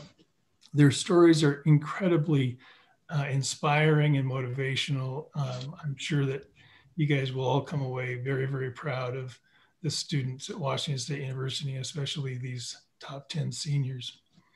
The second group of extraordinary coups that I want to mention is the incoming team of officers for the WSU Alumni Association. This group hails from as far away as Hawaii and Colorado, and then across the state of Washington. Shelley Spangler, as I mentioned, is our incoming president. She's an 07 WSU grad and is the manager of finance for SCL St. Joseph's Hospital in Denver. Mark Schuster is the president-elect, and Mark is the 95 grad, and he's the vice president of supply chain at Lamb Weston Corporation. And for those of you who participated in last week's gala, the Lamb Weston Corporation was recognized as one of WSU's newest laureates, and Mark lives in the Tri-Cities. Lester Barbero is vice president for the coming year.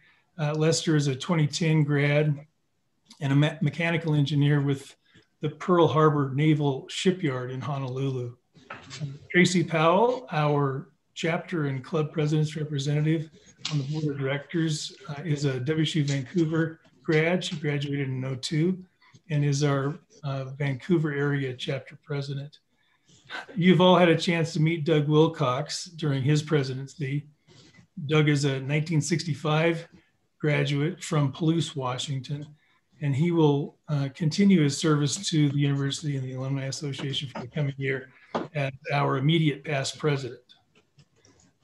Speaking of Doug, he introduced to the Alumni Association a new leadership method that he put into place during his presidency. He really leveraged the skills of all of the officers, and in so doing had the president-elect, and the vice president all working together as kind of a three-person team to lead the Alumni Association. And it worked incredibly well. And I've talked with Shelley, Mark, and Lester, and they plan to continue to lead as a team. We're really lucky to have the officers we do. They're talented and resourceful and provide insightful guidance. The officers are incredibly smart and have an equally incredible work ethic. It kind of goes without saying, they deeply care about the well-being of WSU and the WSU Alumni Association, which I know helps to drive them to be such effective and important volunteer leaders. You'll have a chance to meet Shelley. She's going to be at your next Regents meeting, and we're really excited for you to meet her. I think you guys will love her as much as we do. She's going to do an extraordinary job as our president this coming year. With that, thanks again for letting me speak to you this morning. And as always, go Cougs. Thank you, Tim. Any comments or questions from the board? Thank you for keeping our alumni engaged, and it keeps growing. Thank you so much. Well, we can move along to the business portion of the meeting. We will have committee reports. If action items come to the board's attention, I will read those motions from here. So I see Lisa online, and we have the Research and Academic Affairs Committee report. Lisa? Thank you, Chairman. We had a great meeting, and some of those actions that we were hoping would occur have occurred have been put on the agenda for the consent, which include the 3 degree programs. A couple other comments that I wanted to make regarding our meeting from yesterday. There was a faculty manual update, which you might see within the notes of our particular committee meeting. And I think this just continues to speak to the importance of having faculty representation on the Board of Regents. But we had Dr. Crouch who mentioned the proactive nature and the collaborative commitment that our faculty has during times of crisis. So even though we saw that it was just kind of a small little part of what we were looking at, it was an incredibly important and, as our provost mentioned, remarkable moment where we have the faculty really looking at what happens in terms of furlough and temporary salary reductions in times of budgetary crisis. So it's an important comment that I think we all need to recognize that we are in partnership with our faculty, and it was just a great opportunity for them to lead and for us to hear directly from Dr. Crouch about kind of where the faculty was. So I wanted to mention that. I also wanted to mention that we had a presentation by Dr. Barbosa-Leiker and Dr. Roll regarding COVID, and it was just an incredibly impactful presentation. I appreciate President Schultz moving forward some of our marketing initiatives to be able to tell our story. This is another just really critical story that we want to make sure continues to get out into the broad public, but the work that they're doing is so impactful. And Regent Powell mentioned the need for us to really spend some quality time hearing more about the great work that's being done by WSU as it relates to COVID. So my understanding is that we have a commitment to do a follow-up, whether it's an informal session or a more formal session, but we do want to hear more about what's being done within the university to advance this important work. So it was a great meeting, like it always is. A couple highlights that I wanted to share, and then, as I mentioned, some action that'll be occurring within the consent agenda. So with that, I think that's my report. Thank you. Thank you, Regent Schauer. Great report. Any questions for the chair? Thank you. The Student Affairs and Student Life Committee also met. Regent Sims, do you have a short report? I do. We had one topic that we discussed all meeting, which was the university's approach on the COVID pandemic, and I don't think anybody. Matter of fact, I said this. I don't think there's anybody in the country doing it better than Washington State University. One, everybody's being tested, nobody's being accepted. Nobody's being allowed to be an exception to it, which is really, really the key. Social distancing, mandates, all the things that you would want in regards to responding to this pandemic were being done by every single area in Washington University, whether it's Spokane campus, Everett campus, Vancouver, Pullman campus, Tri-Cities. It was really pretty amazing. My only suggestion was that for those of us who've had work pandemics, you always want somebody to keep real detailed records so you know what to do it next time. And I think Washington State University needs to be taking everything that they have put in place and putting it in a volume so that in a future pandemic, people can see what excellence looks like. Because right now, Washington University has no peer. All the phone calls you get to be on, like the ones I just had to get finished, Washington University is in a class of its own, and that needs to be understood and applauded. They're excellent.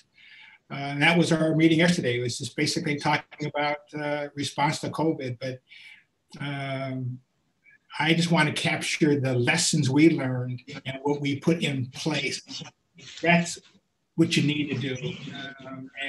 So we have a lot to offer other universities. And we have a lot to offer people who are going to be dealing with future generations. In the future generation, we're also going to be dealing with pandemics and viruses like the COVID.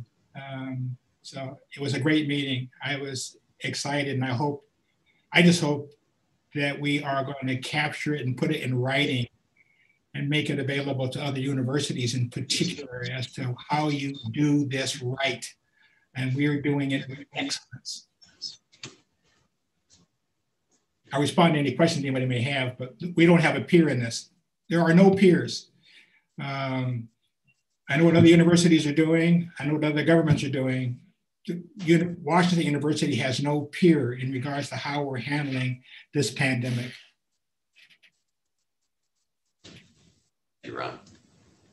Thank you for the encouraging word too. Any other questions for Regent Sims? Thank you. The Institutional and Infrastructure Committee is chaired by Regent Redmond. Heather, do you have a report? Sure, yeah, just very quickly. We spent most of our time on real estate matters in this meeting, and we've been trying as a committee to take things up sort of a strategic level. So really taking our charter to include the idea of using our resources most effectively and making, those hard choices about how we deploy capital. We didn't spend a lot of time in this meeting, but I think we will in future meetings also on infrastructure that relates more to technology, because that's another area of focus for our committee. So we covered the, now I think we've done it twice, the really big job of trying to get our arms around all of the real estate assets that we have as an institution. And that is something that Stacy and team have done a great job of doing. There were a lot of sort of puzzle pieces that had to be picked up off the floor and categorized and put together. And now we're in a position, I think, to make real sense out of the assets that we have. So we'll continue to do that work. Also, there's a lot of emotional attachment to real estate. It's one of those things that we as humans get very wrapped around. And so some very hard, but I think strategic and courageous decisions have been made about some of the property that we have, and the need to continue to refine how we approach some of the best uses of that real estate. We have one action item which you'll cover in our presentation, but I will say that action item, which relates to the life sciences building at WSU Vancouver, has even better news behind it, which is that we now have the funding to build that building as well. Which is really terrific news, and a credit again to not only the staff and the team, but also to Regents. I see Lisa clapping up there, who've been pushing this too. So thank everybody. Thank you to everyone for their help with that. That concludes my report. Any questions? Thank you, Heather. The action item is, I move that the Board of Regents approve the schematic design for the WSU Vancouver Life Sciences Building Project as proposed. Is there a second? I second. I thought you might. Any other discussion? All those in favor, please say aye. Aye. Aye. Opposed, same sign. Motion carries. Thank you, Heather. The next committee was the Strategic and Operational Excellence Committee with Regent Laura Powell. Thank you. We had a few different items. We had a future action item at the meeting, 2 action items, and an information item.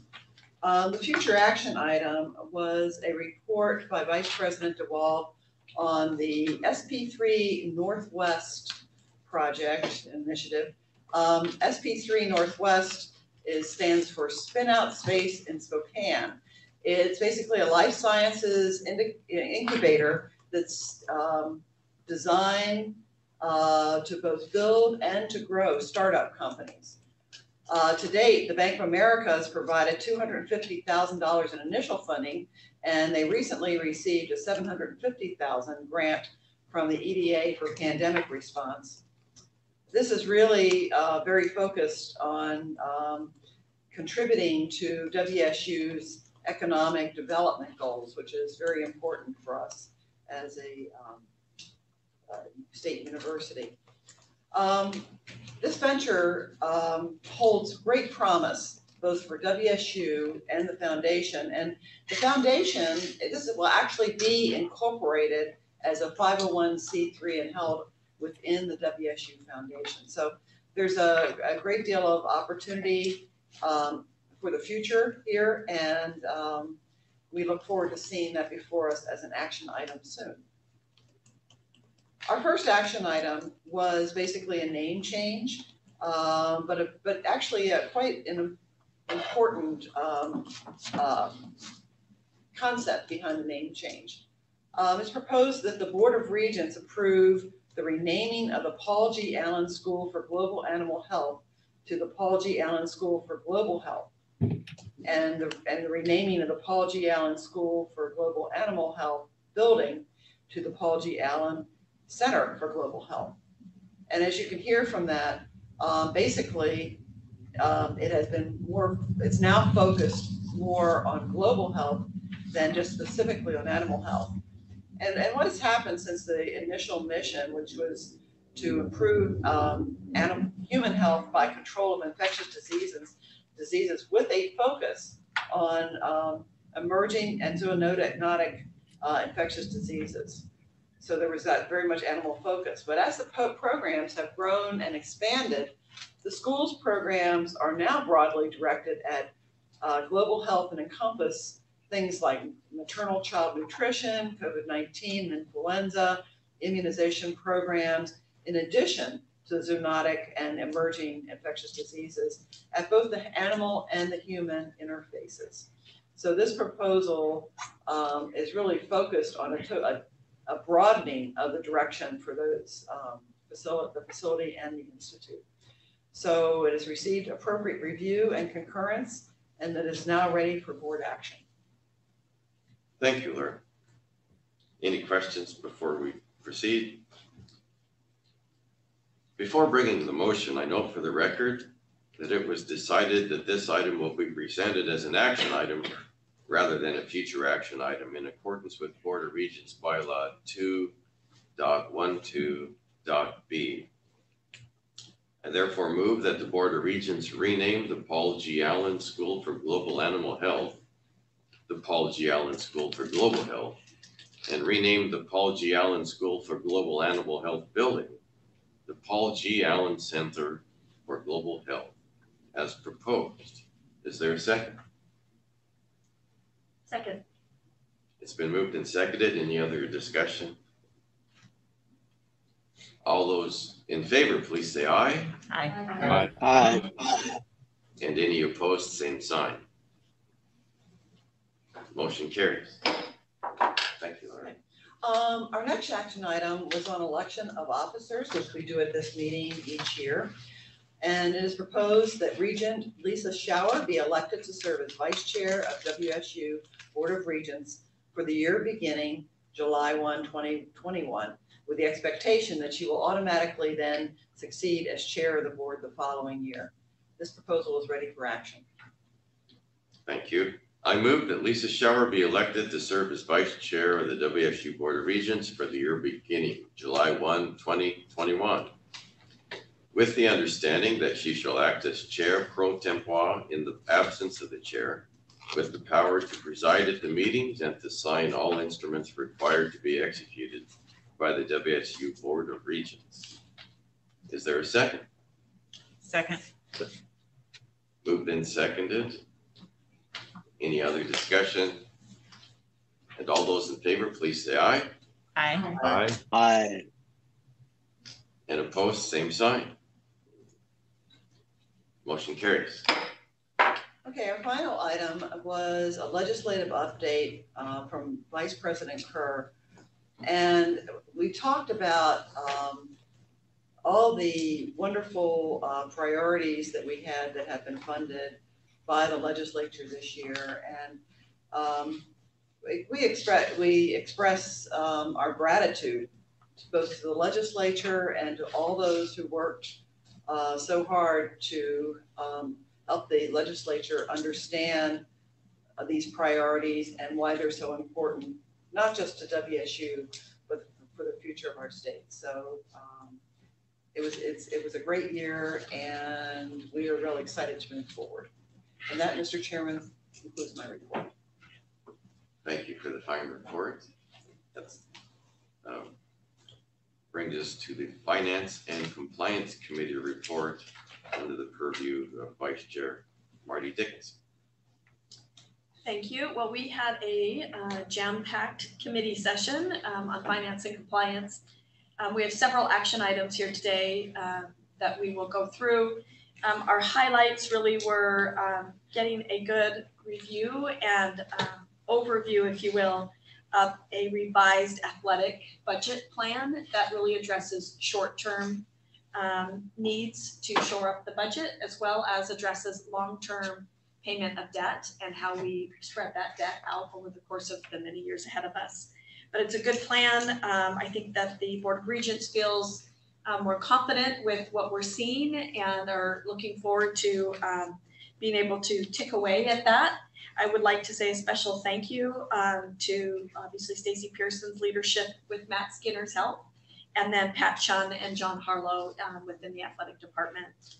So why don't we just start going through each action item? Does that work for you? Yes. Okay. Are you ready? The first one being our academic year of 2021 and 2022 tuition rates. Sure. I move that the Board of Regents set tuition rates for the academic year 2021-2022 as proposed. Is there a second? Second. Moved and seconded. Other discussion? Arlie? Just if I can speak, I'm not exactly sure, since we haven't voted yet, if this tuition increase will take place. However, I just asked, with COVID going on, moving forward as the Board of Regents, we do what we can to reevaluate every component of WSU, making sure that we can get them, if not self-sustaining, but as close to that as we can, making sure that we're providing as best value to the students who are paying like a lot of money to come to this nice university, just making sure that we are providing for them and not forgetting about them. Because I think with COVID, this is a really good time that the way that we provide our education to students is going to change, and that I think moving forward, it would be a really good opportunity for us to reevaluate how every component of WSU is doing financially, like with how we've looked at with the athletics budget. I think this would be a good opportunity with every facet of WSU to make sure that we're providing the best to the students.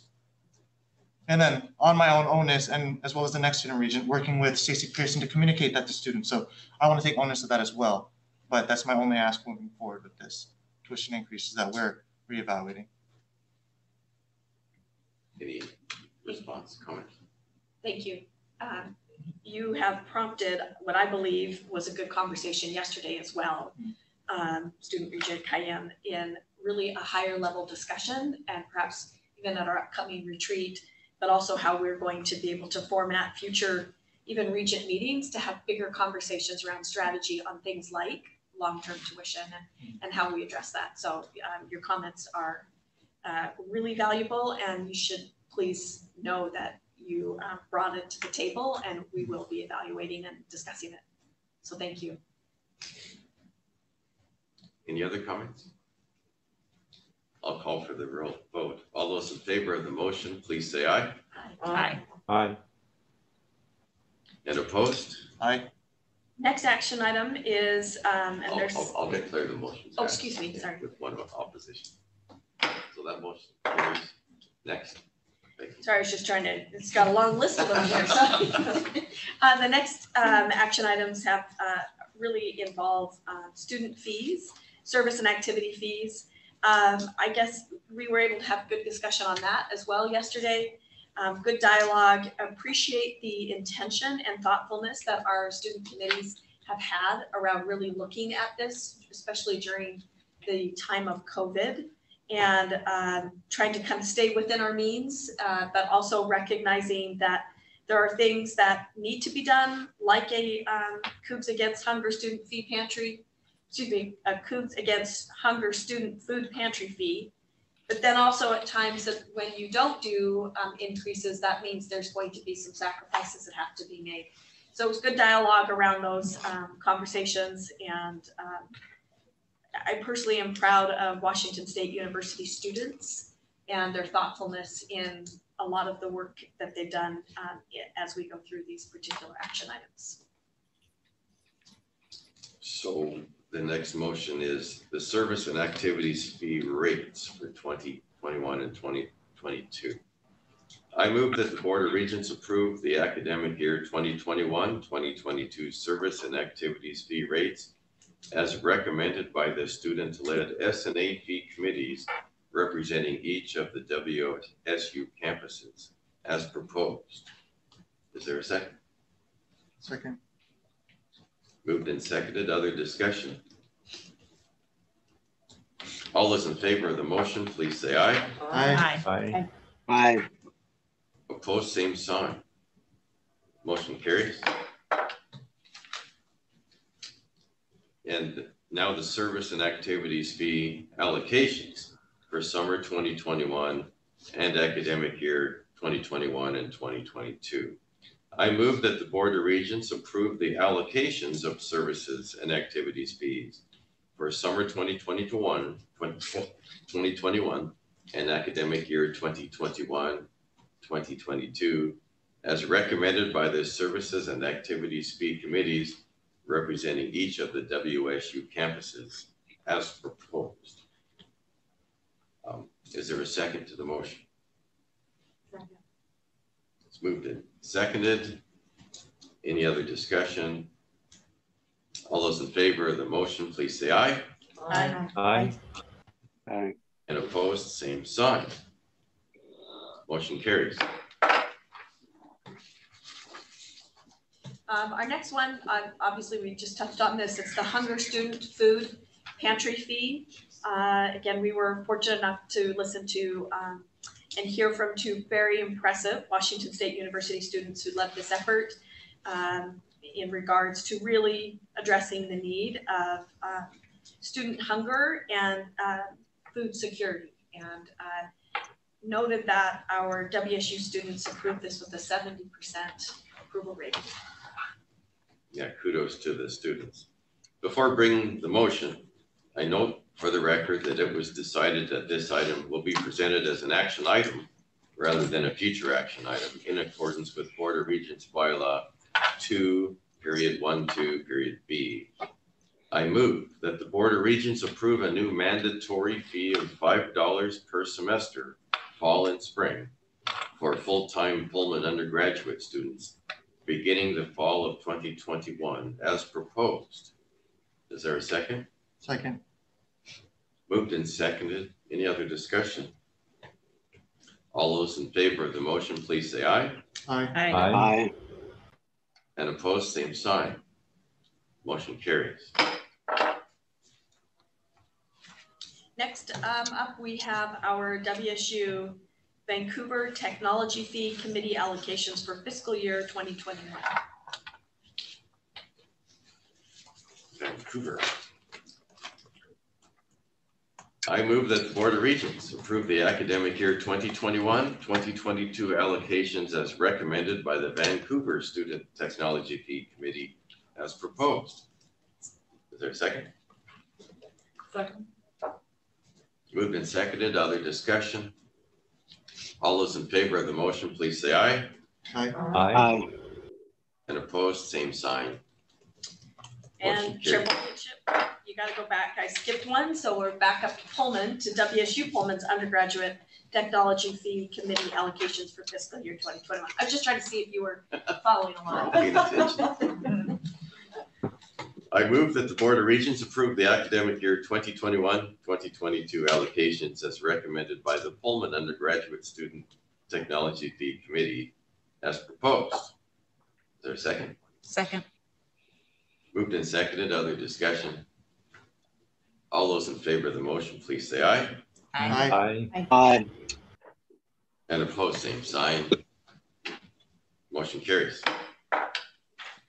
Next is our WSU Pullman proposed changes to parking system rates and fines. We were able to have a good overview with Stacy Pearson giving us an outline and overview of where those increases will be occurring, as well as the projects around maintenance to where those dollars will be assisting in bringing some things up to bringing them in a better level of maintenance across our campus. So I'll turn it to you to read. Very good. I move that the Board of Regents adopt proposed changes to the parking rates and fines effective July 1, 2021 on the Pullman campus. Is there a second?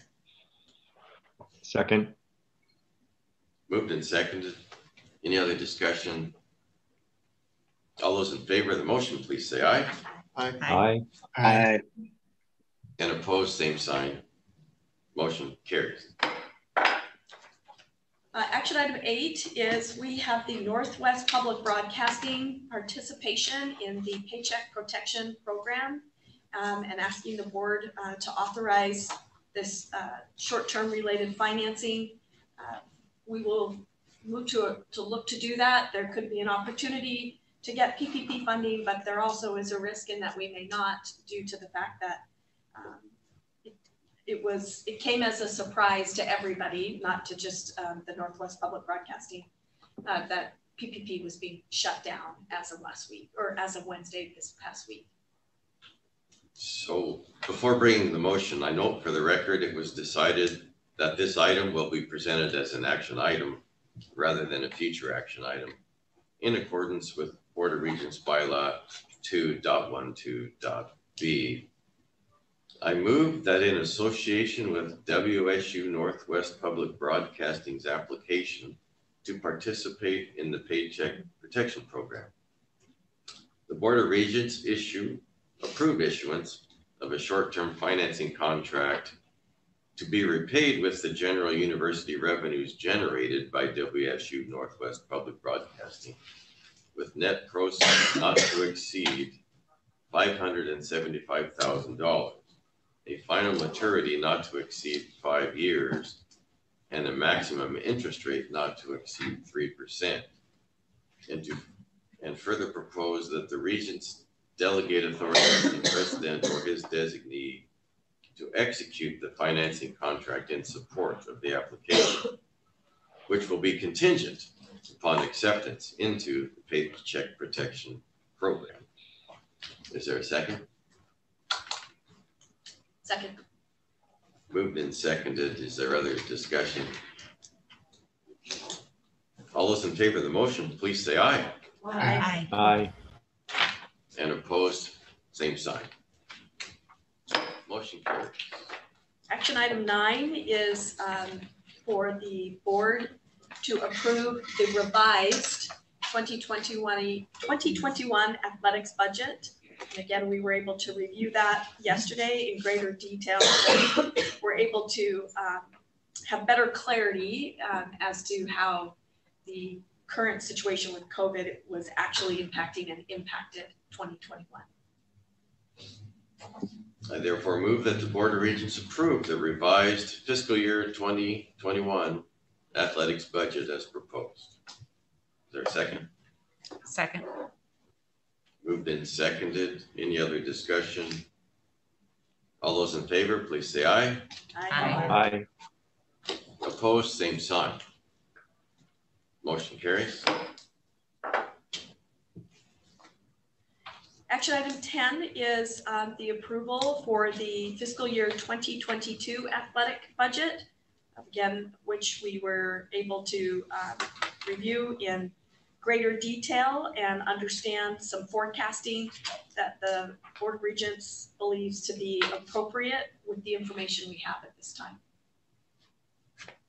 And before bringing the motion, I note for the record that it was decided that this item will be presented as an action item rather than a future action item in accordance with Board of Regents bylaw 2.12.b. I move that the Board of Regents approve the fiscal year 2022 athletics budget as proposed. Is there a second? Second. Moved and seconded. Is there other discussion? All those in favor of the motion, please say aye. Aye. Aye. And opposed, same sign. Motion carries.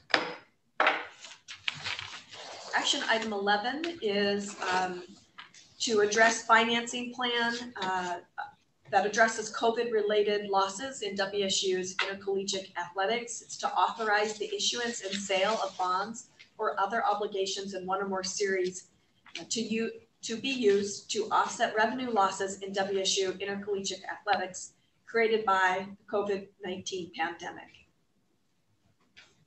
Before bringing the motion, I note for the record that it was decided that this item will be presented as an action item rather than a future action item in accordance with Board of Regents bylaw 2.12.b.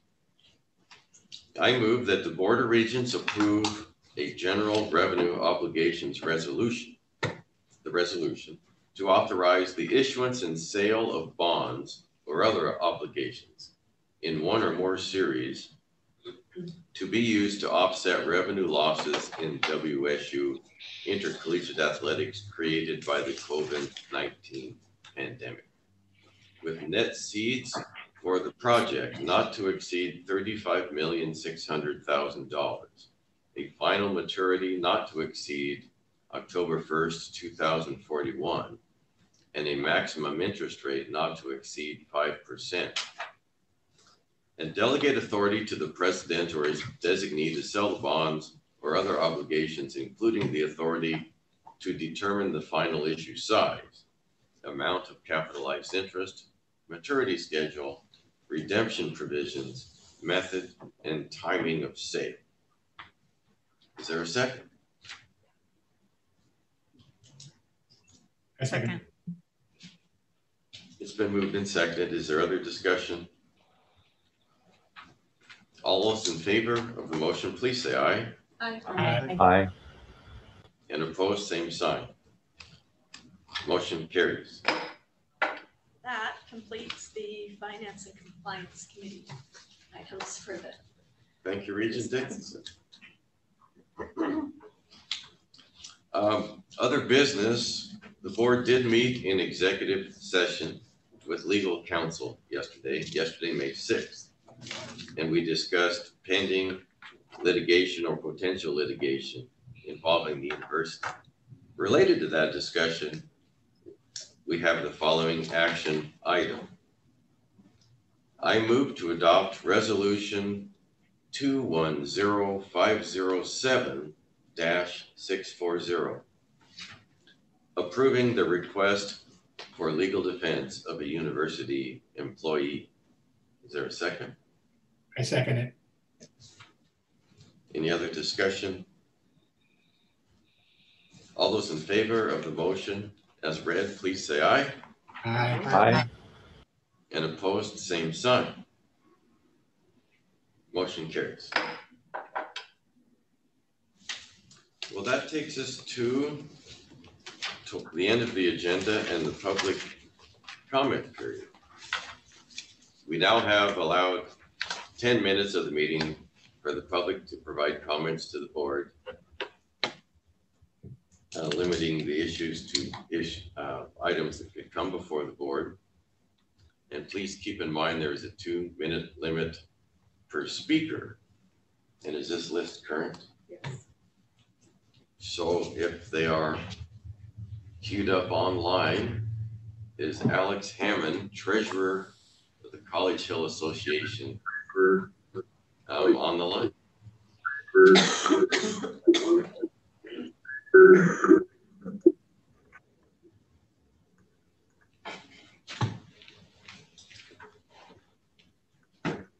I see a picture of Alex.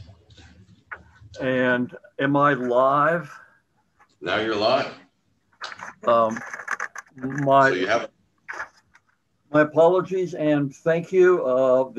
For briefly, I'm retired professor. Been at College Hill since for 27 years. I appear for the College Hill Association to comment on information items 3 and 4 in your packet. CHA is an all-volunteer nonprofit organization that has worked since 1992 to improve the quality of life on College Hill, which you will know is the vibrant residential and pedestrian neighborhood adjacent to the campus, home to the Greek community, and Pullman's only National Register Historic District and traditional gateway to WSU. The CHA has strong concerns about WSU's decision just announced in these information items to divest itself of the Abrams Mall property and 4 off-campus cultural and heritage houses. Please know the CHA applauds the administration's hope that selling Adams Mall might have, quote, positive aesthetic and economic effects on the College Hill neighborhood, consistent with the university's original intent to revitalize the area and to create a safe and attractive place to live, close quote. We urge that the administration provide assurance that selling this property would actually produce these speculative results.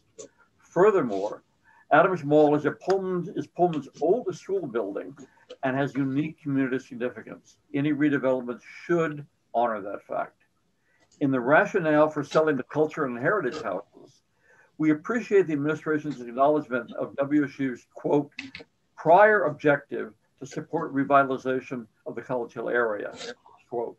Surely revitalization should be an ongoing objective. WSU plays a critical role in shaping its near-campus environment for students and visitors and should not abandon commitment to this objective by measuring the value of these houses on narrow grounds. We will soon submit information on how revitalization and historic preservation would ultimately enhance WSU's ability to achieve its mission and on why divestment of these properties without community-wide planning would be counterproductive. The culture houses are historically important, with 3 of the 4 located in a National Historic District. Their loss threatens irreparable damage to the built environment that surrounds and represents WSU's history and cultural heritage. Listing them on Pullman's local register is the most responsible way to protect that heritage. In sum, we believe WSU has an obligation to handle these decisions with a long-term strategy that respects the historic character of its gateway neighborhood. Thank you. Thank you for taking the time to comment.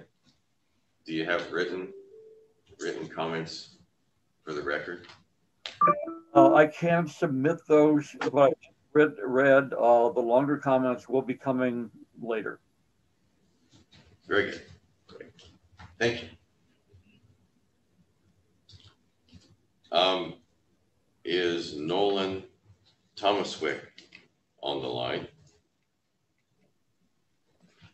Yes, hello. Nolan, would you like to address us? Yes, please. Good morning. Thank you for the opportunity to speak. I am Nolan Thomaswick, the incoming president of ASWSU Global.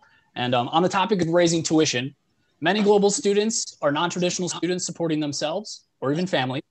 This 2.5% tuition hike puts tuition and fees costs of WSU for out-of-state students above the federal aid cap, so the students must make up the difference.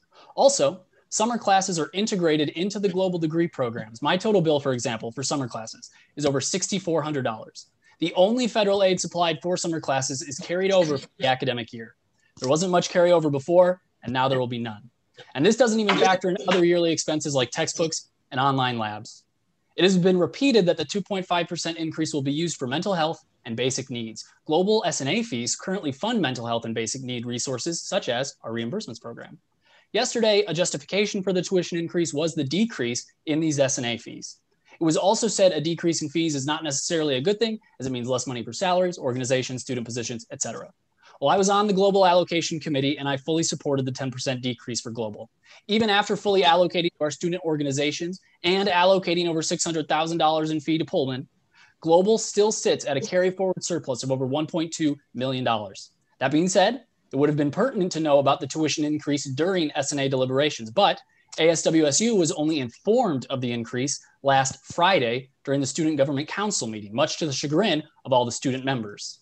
Incremental tuition increases of 2.5% might seem minimal compared to the previous increases shown, but considering tuition has greatly outpaced inflation since 2000, greatly outpaced it, I and other students disagree. So in closing, I just want to say, I'm disappointed that there was not more time for the students to discuss this, to ask questions. Like I said, we were only informed last weekend.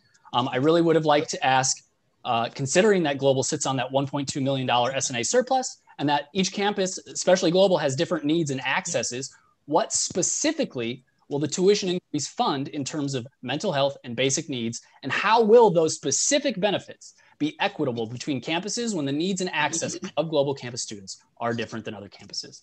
Would it be allocated to the respective student governments to then allocate? And if not, how would those allocating know a campus's needs better than ASWSU?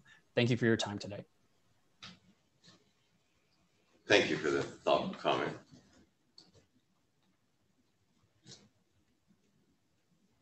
And I believe we have Hai Fong Wen